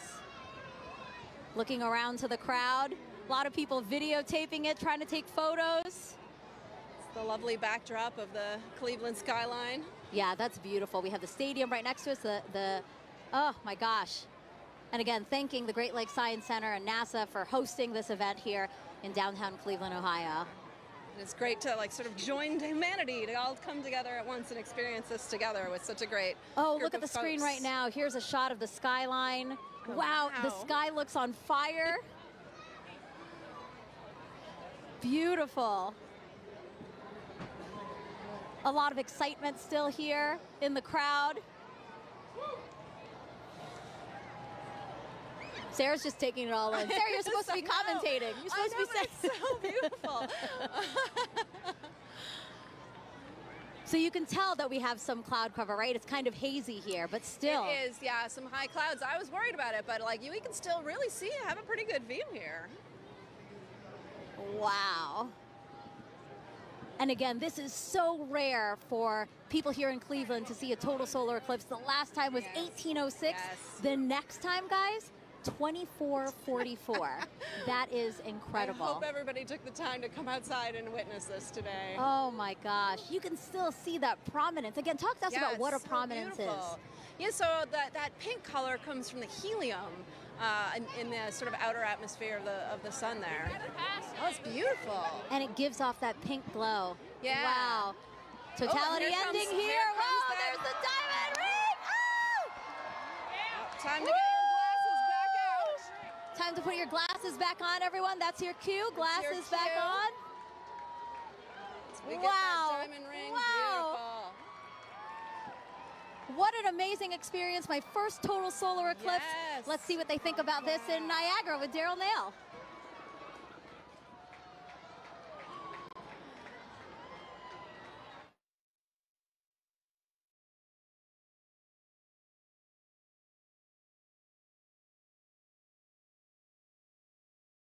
Over the entire area. You can hear the crowd erupting at various moments when the eclipse has been seen, but we are under pretty cloudy conditions, and David Sheeny is with us. He's a program executive with the Heliophysics Division. David, this is a challenging situation to be in order to try to see this eclipse. We've seen glimpses. We have seen glimpses, so we're basically spending our time staring at the sky, hoping for a little bit of a glimpse of what would be a totality. So right now, the sky has just completely gone dark. You can see all the lights, basically. Everybody's cameras and everything else are all making it lighter. And it's gotten significantly colder as well, just over the last several minutes. And it's like, it's fascinating to see it go night like this. We've been listening to everybody across the country enjoying totality and seeing it clear. That's not the experience we're having here. In fact, it's so cloudy that our telescope operator, Jessica Bellina, who's working very hard to try to get a lock on it, has not been able to get that telescope feed dialed in because she has to have a view of the sun in order to see it. So we don't have a feed for you from Niagara. What we have is just every once in a while you'll hear part of the crowd, only part of the crowd will cheer because I guess they kind of have an angle through the clouds to see just a little bit. Yeah, and the clouds have really only cleared out enough occasionally to even need eclipse glasses. So for the most part, you have a thick enough layer of clouds that you can see the eclipse without them, and it's just fine. So a lot of us have been able to just take regular pictures with our cameras. Let's take a look and just kind of enjoy the moment of darkness that we're in now. People have come from all over the world to be here. You can see some. It looks like it's a little bit lighter up there. Our spotlights are blinding these guys. Can we turn the spotlights down? So there, oh look, you got a little bit of eclipse right there with people watching. So we're just catching little glimpses of things as we look up into the sky. So this might not be as exciting as some, but this is what we get. We're just hoping to have a little bit of a glimpse. Well, we've got 3 minutes and 29 seconds for it to happen. We're already a minute or so in. Right. We heard there's going to be skydivers that are going to jump out. Probably hard to see them. Yeah, I don't know that we'll get to see the skydivers. You can't see any of Niagara Falls really. It's basically all like as if it was night for us here. You can start to see some of the light come in from the other side. So we're taking now a view of Tupper Lake, New York. That's oh look, there he goes. Oh, hey, we got totality right there. We're getting totality right now that we can see. There it is. We just got a really nice clear spot right there. So wow, got a little bit of hole through the clouds so everybody could see. Just opened up. And now that was the roar from the crowd that you just heard, and just as soon as it showed. So yeah, we're continuing to watch the totality that we're getting right now. You can see a little bit of hint on the side as it's shining through. Well, there, duck down. Yep. Jessica, so here we go. We have another view, a little bit, another little view right here. No. As it's starting to peek out around. Oh, there it is. So we're getting starting to peek out just around right there. Yep. Well, totality is complete. Yep. Well, that was a fun experience to watch and hope for, like just everybody else around here, hoping for a view. And we got it. That was a unique experience. Bring the lights up. And suddenly night is turning into light and day. Yeah, we're getting some light again. Oh, although that's a lot of light. I was worried there for a second that we weren't going to get anything. David Cheney, thank you so much for joining us. Appreciate you sharing this experience. I was really worried that we were going to see something. Fortunately for everybody here in Niagara Falls, we got to see a little bit of the eclipse. And yes, we did. We're starting that was to hear great. some of the cheering now. Thank you very much. All right, you're welcome. As we take a look around the falls, and people have not moved. They are still looking up, enjoying the partial eclipse now. We're going to bring in Jeremy Hansen. He is a Canadian Space Agency astronaut who has been at the falls with us for the past few days. And Jeremy, you're going to be on Artemis 2, of course, the mission. We'll talk a little bit about that. I'm going to be looking over your shoulder here, Daryl. Hey, make sure you put on your glasses. Well, we're still pretty safe. We got a lot of cloud cover, but that's true. That was actually, I think, exceeded expectations. Well, I mean, when your expectations start off with just clouds everywhere. Yeah. And I didn't think we were going to get anything.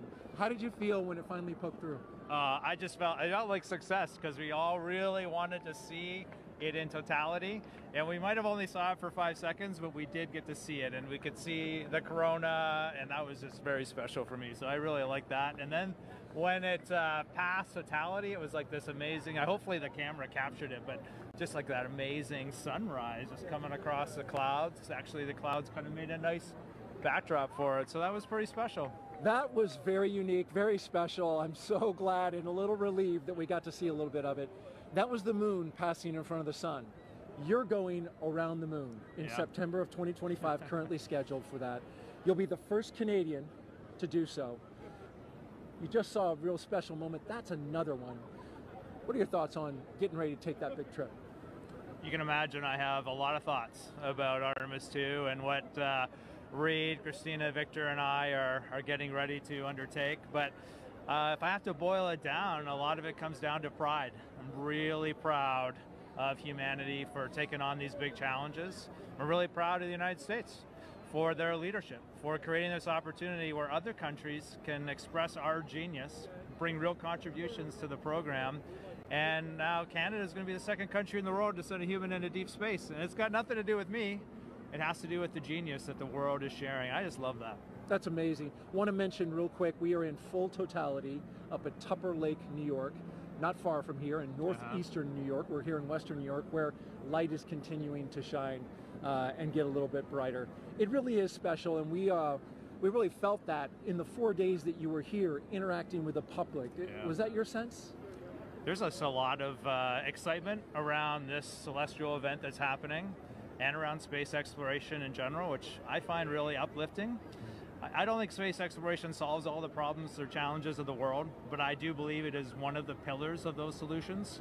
It doesn't matter what problem you're looking at, space plays a role. And I love it when I see our youth getting fired up about, asking me, how do I work at NASA? How do I work at the Canadian Space Agency? We're on the US side here, but I've had some Canadians come up to me. It's just something that brings us together. This, the spirit of humanity. Just like this experience we're having here, it's a very, it feels like community. We're all out here, just humans, just being humans and sharing something special. And sharing it together was really neat, that communal part that you talk about. Like, I felt a little bit of a bond with everybody here now. Yeah. You as well. Appreciated seeing you and having dinner the past few nights. Just happened to work out coincidentally. Yeah. Really enjoyed the time. Great words today, and we will all be rooting you on for your mission coming up in September of next year. So good luck.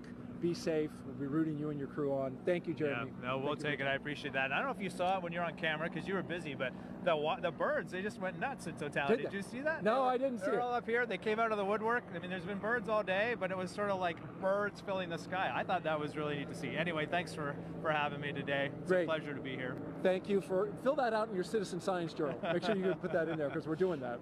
All right, thank you, Jeremy. And I just want to say thank you also to New York State Parks, Niagara Falls specifically. We couldn't have done this without you. So thank you very much. Definitely. We're going to throw it now to Kennedy Space Center where James Traley is tracking totality at Tupper Lake. James?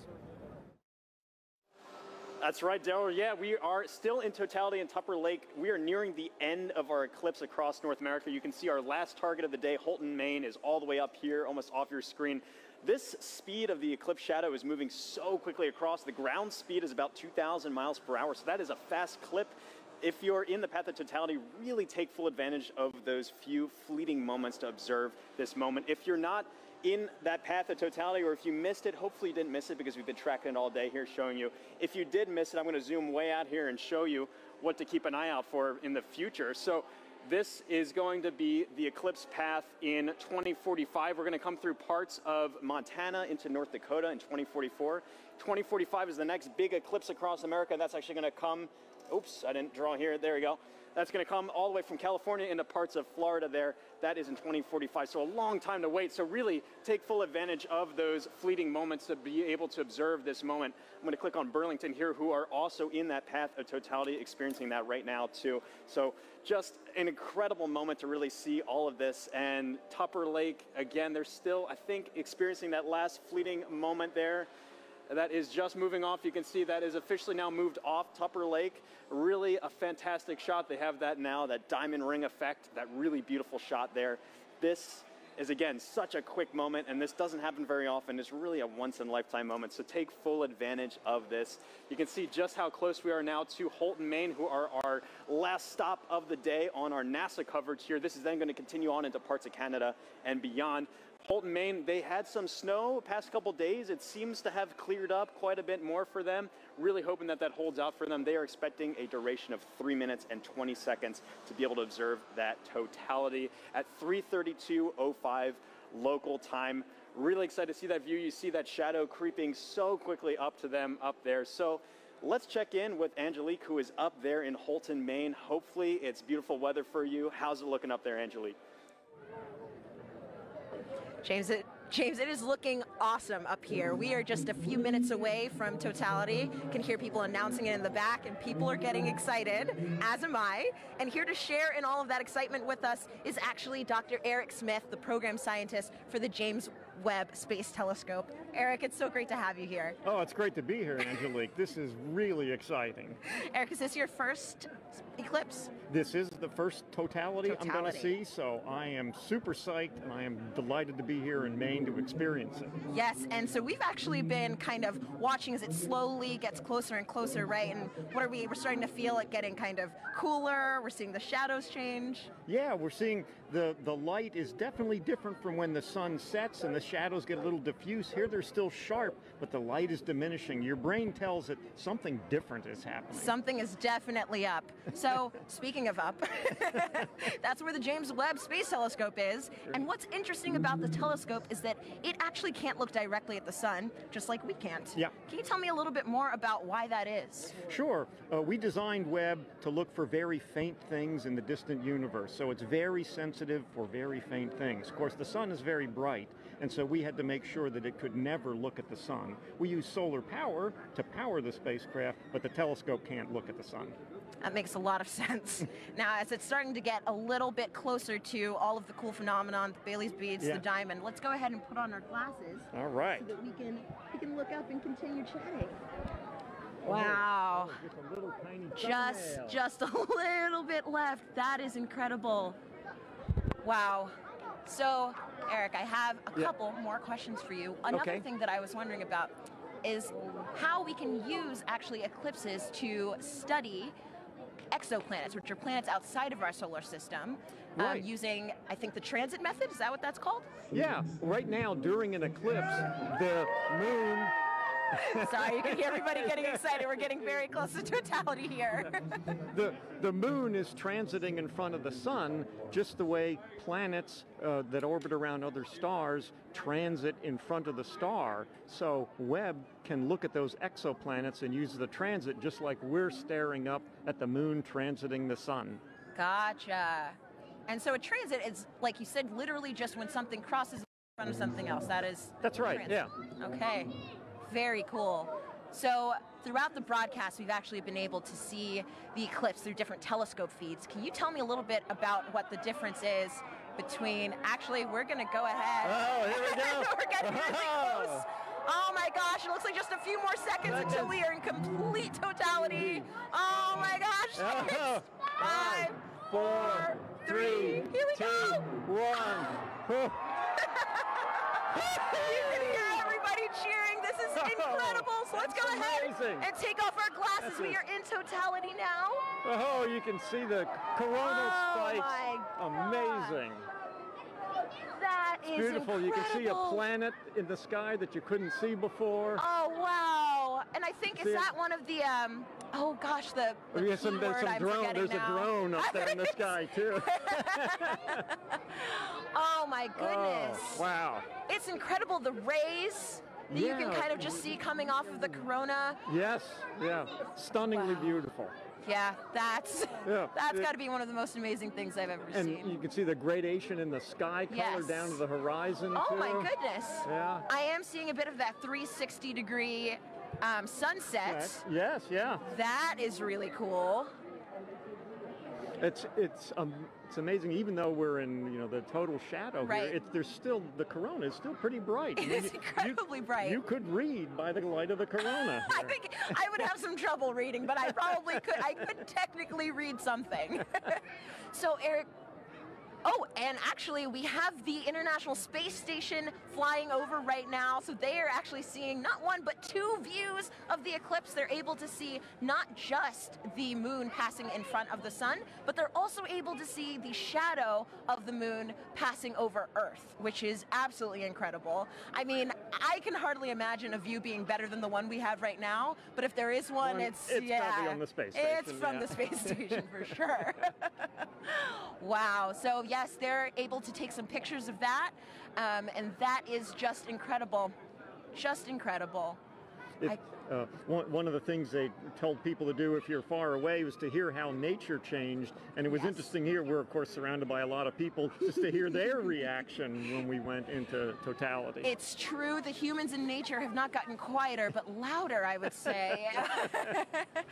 But I mean, you can definitely hear the loudness has a different kind of character to it. There's almost like a, I mean, I don't know if wonder has a sound, but I think this might be it. Yeah. Hushed awe. Yes, hushed awe. That's wonderful. And I can see just one little red, I guess, like protrusion coming down there. Little red spots almost. I noticed those too. That's cool. Now there are two. Yeah. Wow. That is just so cool. Yeah, I like the 360 sunset. It's a little hard to see behind us, but it's. Oh, we've got at least one One or two drones. Yeah, some our robot overlords. Of course. And so, Eric, I know that, clearly with the drones, people are starting to get involved in the eclipse, and I know that there are lots of ways that people can actually get involved. One of those ways is with citizen science. Right. Do you mind talking about some of those opportunities, how people can actually... Sure. We had citizen science programs where people could use their cell phones to take pictures during the eclipse. And we're getting ready to come out of totality. We're just putting our glasses on. And here we go. But that's good. Oh, there it is. Oh, it's peeking out. Everybody is cheering. We have just made it to the end of totality. We're starting to see the sun just peeking back out amazing. Again. Now just look at the ground, how much brighter it's gotten. It is already so much brighter. That is so wild. That was probably one of the most amazing, but also fastest 3 minutes of my life. Yeah. I wish I could do it all again. Yeah. All right, well, that was incredible. Incredible to get to experience that here in Holton. Thanks so much to the city of Holton, and also thank you so much, Dr. Smith, for coming out and hanging out with us and experiencing this wonderful event. Oh, it was my pleasure, and congratulations to the city of Holton here for doing such an amazing job covering the eclipse. It was amazing how well orchestrated it was. Above and beyond. Yeah. And I want to say, of course, a special thank you to photographer Dave Bowman, who has been giving us these incredible images from the telescope feed, and we're gonna enjoy as the rest of the eclipse kind of ends here, going back in the direction that it came, and with that, we're gonna send it back over to you, Megan.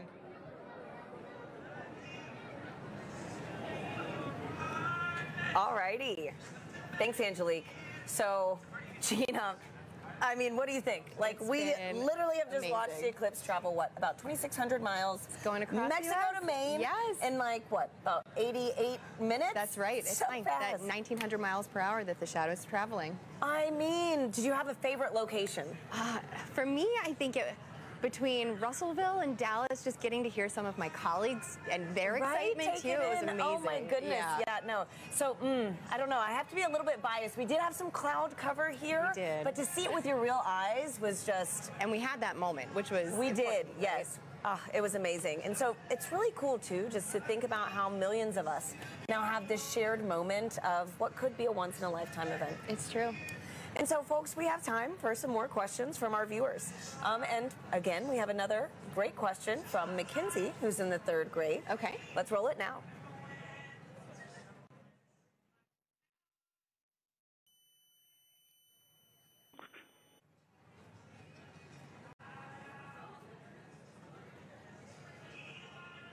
Hi, my name is Mackenzie. I am in 3rd grade. My question is, what is the difference between a lunar eclipse and a solar eclipse? Thank you for that question, Mackenzie. Okay, let's talk about the difference between the eclipses. Now, the solar eclipse that we had today is when the moon crosses between the Earth and the sun. But we also get lunar eclipses, and a lunar eclipse occurs when the Earth crosses between the moon and the sun. So it's really about where the shadow's going. Today, we have the moon shadow projecting on the Earth. During a lunar eclipse, we have the Earth shadow projecting onto the moon. So that's the main difference there. That we just saw, too, those incredible views from space, That's right, to see that second perspective view. And so I've got another question for you right now. It's going to be Eli on Reddit, who wants to know, there are quite a few solar eclipses in the world every few years, so why is this one scientifically interesting? Okay, so yeah, we do get solar eclipses and lunar eclipses maybe 2 to 3 times a year. However, the total eclipse that happens today, total eclipses are about every 1.5 years. And that is a rare opportunity for us to look at the corona, study the corona in a way that we can't do during the other types of solar eclipses that we have. So and during the solar maximum. Exactly, during the solar maximum. So for this one particular, we were talking about the solar activity that we were seeing on the limbs during the totality. There's just a bunch going on today for this eclipse. And so too, right now, we've got another incredible view. Oh, look at that. These are live views from space, which is just mind-blowing in general. And now we're also to see the moon shadow across the Earth. Wow. It is just amazing. So, Gina, too, thinking about how many people across North America today witnessed this one moment, it's a good reminder that humanity has been experiencing these eclipses for centuries. And you know, there are different meanings for these events in different cultures. Let's check in with Joy in Dallas to learn more about indigenous astronomy. Joy. Hi, and welcome back to Dallas, Texas. I'm with Dr. David Begay. He's an indigenous astronomer and also a member of the Navajo Nation. David, thank you so much for joining us. So when people think about science, they might be thinking of Western science. So David, how does that relate to indigenous science, and what did the total eclipse mean to the Navajo people? I think the knowledge on the eclipse goes way back. From time immemorial, I'm told by my elders. And they knew that when you look at the sun directly, you can damage your eyes permanently. And so they knew that about the danger of looking at the eclipse with the naked eye. So people were encouraged to go inside to ensure that people weren't looking up, especially the kids. So it goes way back. And as far as eclipses, it's a time of renewal, the sun alignment with the moon and also the earth alignment. The whole cosmic cycle goes through a regeneration process. It revitalizes the process. And so it's a gift that goes on. For many years, over and over. It's a cycle. And as far as science goes, there's different definition of science. Thank you, David. Maybe we could cover that. Thank you. It's been an honor chatting with you. So thank you to everyone here for joining us. Thank you for the Arboretum for hosting us. For this very, very magical moment. This has been an experience of a lifetime and one that I definitely won't forget. So let's head back to Tahira and Gina in Kerrville, Texas. Thanks, Joy. We're joined now by Jamie Favors, the director of NASA's Space Weather Program, to tell us more about some cool science that launched today during the eclipse. Welcome, Jamie. Thanks, Tahira. Hey, Jamie. Hey, how are you? Good. And so can you tell us, why did NASA launch rockets before, during, and after the eclipse today? Sure, so it's really to capitalize on this really unique situation. You know, things like this happen every day, you know, going from daylight to, you know, sunset into, you know, darkness. It happens so quickly that we can make these measurements, one right after the next, to really understand very precisely what's going on in the atmosphere. With sounding rockets, we can do that so quick back to back, the way we can't do with some of the really large rockets. Okay, so Jamie, how high did the rockets actually go, and what's special about this area of the atmosphere? Sure, and we just launched the second of those three just a few moments ago, and that's going pretty well so far. These particular rockets are getting about 250 miles above the surface, pretty close to right about where the International Space Station flies. And before you ask, everything's safe. Everything's we take care of the. And it looks like we've got a playback of that right now. Oh wow! Perfect. Can you walk us through this? Sure. So from Wallops Island out in Virginia on the Virginia Space Coast. So these rockets have multiple stages to them. So you're seeing one stage burn for a few seconds, then that drops off, and then the next stage will light to eventually take it all the way up to about that 250-mile mark above the surface to make those measurements in the upper atmosphere. Wow, that looks incredible. Yeah. Oh my gosh. Okay, and so what is that area of the atmosphere, and why do we care about it? Yes, it's the upper part of our atmosphere. It's called the ionosphere. That's really from a perspective of heliophysics, where we really see a lot of that interaction with the sun and the earth. We care about it because that interaction can change the way our GPS signals work, our communication signals work, and even up a little bit higher, we start to see the influence of the sun actually causing the atmosphere to change its density in a way that can impact the way satellites orbit the Earth as well. Sure. Okay. Great. And so, Jimmy, today we've been doing this fun poll, you know, to see who is Team Sun, Moon, and Earth. What team are you repping today? Well, other than Team Science. Don't choose the wrong answer. Well, my bosses would make sure I go for Team Sun today for sure. Oh, man. Okay. Well, thank you so much again. Thanks, Jamie. And, folks, it is time now to say goodbye to our friend, James Traley, who has made sure we've known where and when to look up all day. James, thank you. Yeah, thanks so much, Tahira. It's been fantastic tracking this eclipse across North America all afternoon with you. If you're still in the path of totality, you might be in a boat somewhere off the Canadian coast taking this all in. I hope you enjoy that view, that fleeting moment. We've made a big journey across. I can zoom out here on our eclipse board. You can see we started all the way down here in Mazatlan, Mexico. We've trekked all the way across and are now, like I said, breezing past Canada now into the Atlantic Ocean. It's been fantastic to track this. And if I turn on the shadow of our penumbra, you can see this highlighted area. Anywhere in there is still experiencing a partial eclipse. So if you're in that partial eclipse area, be sure to have your eclipse glasses at the ready so you can take in that fleeting moment. We just went outside a few moments ago here at Kennedy Space Center to take it in. It's fantastic, beautiful view. It's really cool to see. You got like a little chunk out of the sun there for us here, only about 50% coverage, but still fantastic to see. So really, it's been phenomenal. We've lucked out in general with the weather all of today too. That was the biggest concern I had going into the day here. It's been beautiful views up and down here, and so really fantastic to see this. Really been a lot of fun tracking this with our Eclipse Explorer. A big thanks again to our scientific visualization studio for putting this tool together. But for now, back to you, Tahira. And here with us now is NASA Chief Scientist, Dr. Kate Calvin. Kate, welcome.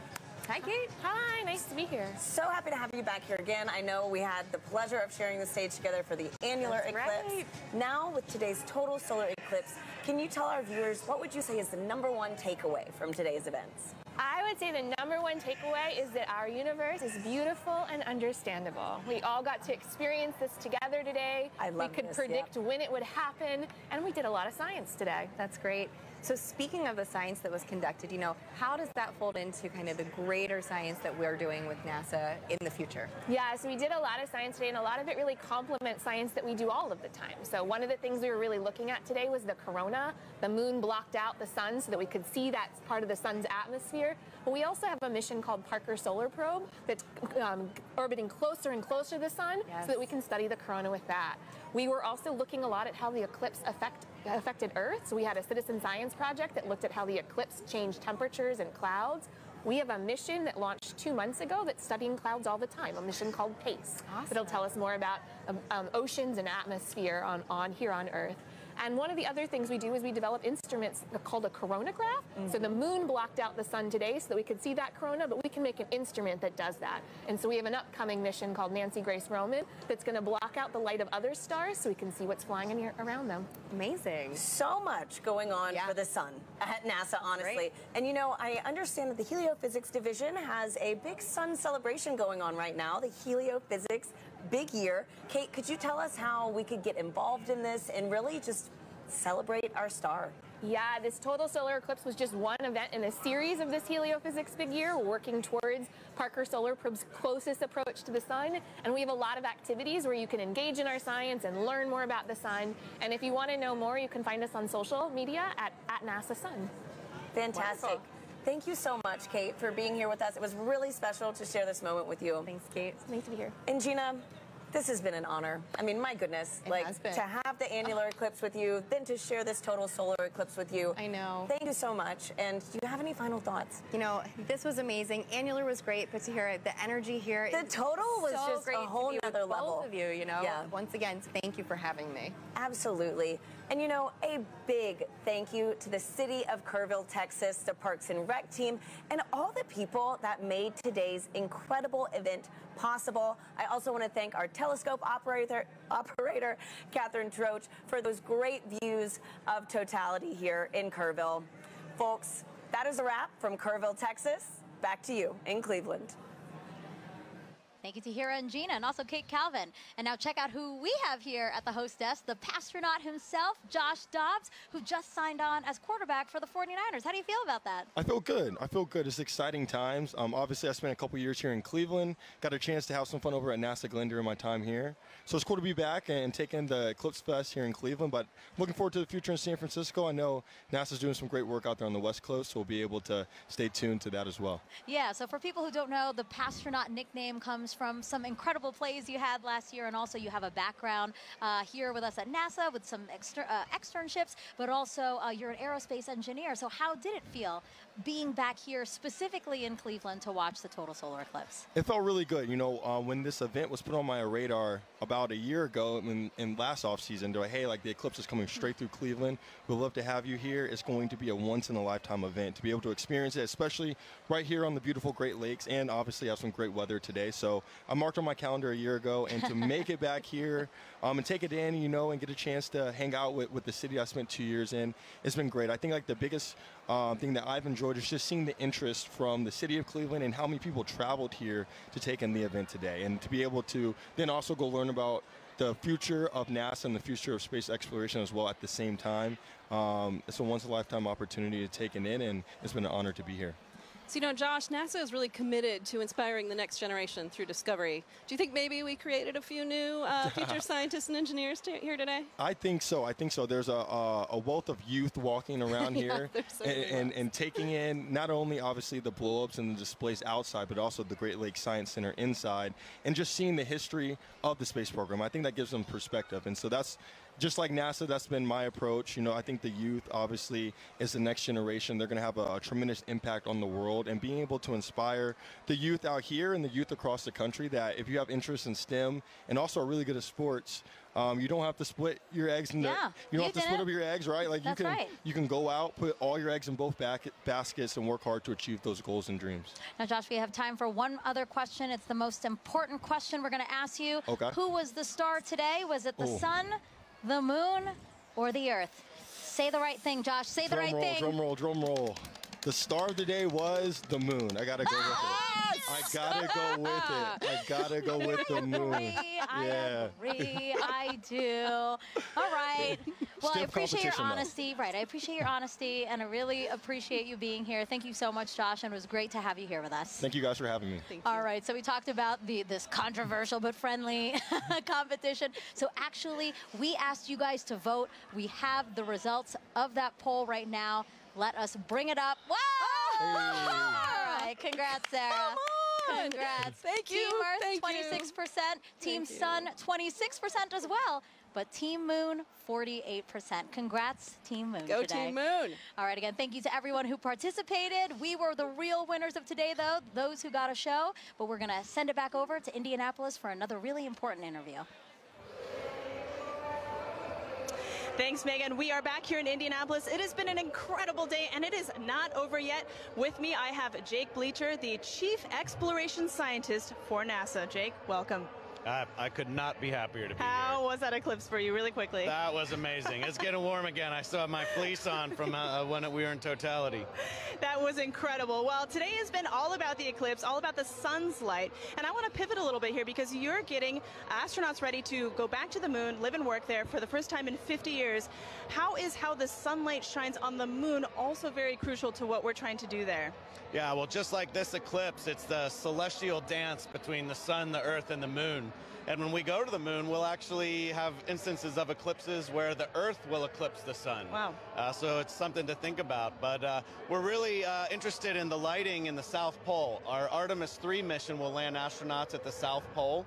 And there, because the moon has almost no axial tilt, the sun is always right along the horizon. Wow. And so high peaks have sunlight more than normal amounts of time, and low depressions have almost no sunlight or never see the sun. And so we think there might actually be water trapped there. Incredible. So one thing that we've talked a little bit about on the broadcast is space weather. And space weather is really important to understand, especially when it comes to the safety of our astronauts. Can you describe how the instruments Ursa and Hermes are actually helping keep our astronauts safe? Yeah, Ursa and Hermes are payloads, science instruments that we'll have on our Gateway. Gateway is going to be a station, a research station that orbits the moon, and astronauts can stop there on their way to the surface of the moon. And these payloads, or these science instruments, will be there to basically detect what the solar weather is like, what we call space weather. So that radiation that our astronauts will live in when they're actually there. So understanding your weather is the best way to be prepared for it. Absolutely. Well, you've given us a lot to be excited about. Jake, thank you for being here on this incredible day. I would not have missed it. Well, folks, that is all we have from Indianapolis. Thank you for joining us. It has been a wild ride, pun absolutely intended, and we've had an amazing time. So from all of us here, back to you guys. Thank you, Lauren. I did enjoy your pun. And now back here in Cleveland, we are joined by Jimmy Kenyon, director of NASA's Glenn Research Center. Thank you for joining us and for hosting us, really. Absolutely. Thanks for having us here. Well, so yeah, Glenn Research Center is right here in Cleveland, Yes. just down the road. The only NASA center in the Midwest, the only one in today's path of totality. Literally everything aligned for us to get a great show here. Absolutely. And it has been such a great show here. You could not have asked for better weather. And it's springtime in the Midwest. That's always a little bit of a debate, but you could not have asked for better weather. What a great outing. We're here with our partners at the Great Lakes Science Center, and which hosts our visitor center, so where the people are. And, Yep. and just a great opportunity to have everybody here and connect them with what we do. Yeah. Yeah, you hosted this wonderful 3-day event here and invited the community and all your visitors in to come and explore and learn a little bit about Glenn. Why was that important to you? It's important, but, well, as you know, having a total solar eclipse pass over your community is, for most people, a once-in-a-lifetime opportunity. But to have a total solar eclipse pass over a NASA community like Right. Cleveland, Right. that's even more rare. But what it does is it creates such a great opportunity to connect people with what we do. Everybody is here paying attention to our planet, paying attention to the moon and the sun and how all of these things work, our solar system and our universe. And that just gives us a great opportunity to say, this is what we do. Right. And connect people with that. And that's, you can't pass that kind of an opportunity up. Right. And speaking of all, like you said, the science, all this discovery that we're enabling today by the eclipse, let's talk more about the science, I know that nothing flies without Glenn. That's what you love to say, Jimmy. That's so right. Can you explain the center's critical role within NASA? At NASA Glenn, we work on aircraft propulsion, spacecraft propulsion, power for both aircraft and spacecraft, communications. We also work on materials and testing in extreme environments, but our core competencies of power, propulsion, communications. No aircraft and no spacecraft flies without those three things, and they never will. And so NASA Glenn is literally part of virtually every NASA mission. Well, Jimmy, thank you so much. I really appreciate you being here and, again, hosting us. This was a wonderful event. I know so many people joined us here and really enjoyed it because we were watching. We were looking out at the crowd. Yeah. Lots of smiles. So Yeah. really, thank you so much. You and the Great Lakes Science And Center. thank you for being here and being part of this with us and really putting NASA and NASA Glenn on the map here for us. Thank you, Jimmy. Thank Thanks so you. much. Have a great day. All right, and a big thank you to our whole team positioned across the path, from our correspondents to our experts and our telescope operators. We couldn't have done it without all of you. And Sarah, as we're taking again this aerial shot of the Great Lakes Science Center, so beautiful. Such a wonderful way to experience my first total solar eclipse, and I hope you had a good time too, because I know this isn't your first total solar eclipse. No, this is my second, but it was really great and special to be able to experience it with you and all the folks here. Yeah, we did notice that people right after, the people were like, whoa, they were trying to get out. There's a lot of really fun events happening in Cleveland, so there's a lot of people in downtown. So I hope that they took some time to look up today and really enjoy what they saw. Yeah, and not only all of the great views that we had, but we also really did some cool science today too. Yeah, really, really cool science. And actually, yeah, let's talk about that. NASA's heliophysics big year isn't over yet. We had the annular eclipse, then we had the solar eclipse, and now talk to us about what's happening in December. Yeah, coming up on Christmas Eve, in fact, Parker Solar Probe will make its closest approach to the sun, 3.9 million miles, which still seems like a long way to me, but apparently that's actually pretty close. Yeah, I can't believe that's happening. Again, just that it's all, we've been saying this all day, aligning. Everything is aligning for us to have a beautiful show. And so, yeah, Sarah, again, thank you so much. We watched this together, race across Mexico to Maine in only an hour and 28 minutes. And again, we have so much more to look forward to. So we hope you all stay with us as we continue studying our sun and how it affects us, from all of us here at NASA, where we make air and space available for everyone. Thank you for watching, and enjoy the rest of your day.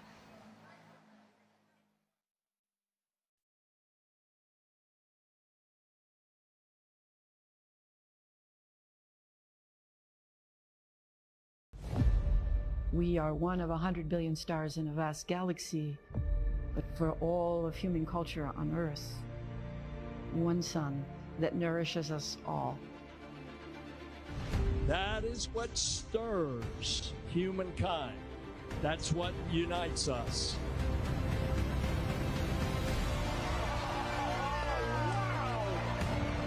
Experience the wonder, the beauty, and the power of our star.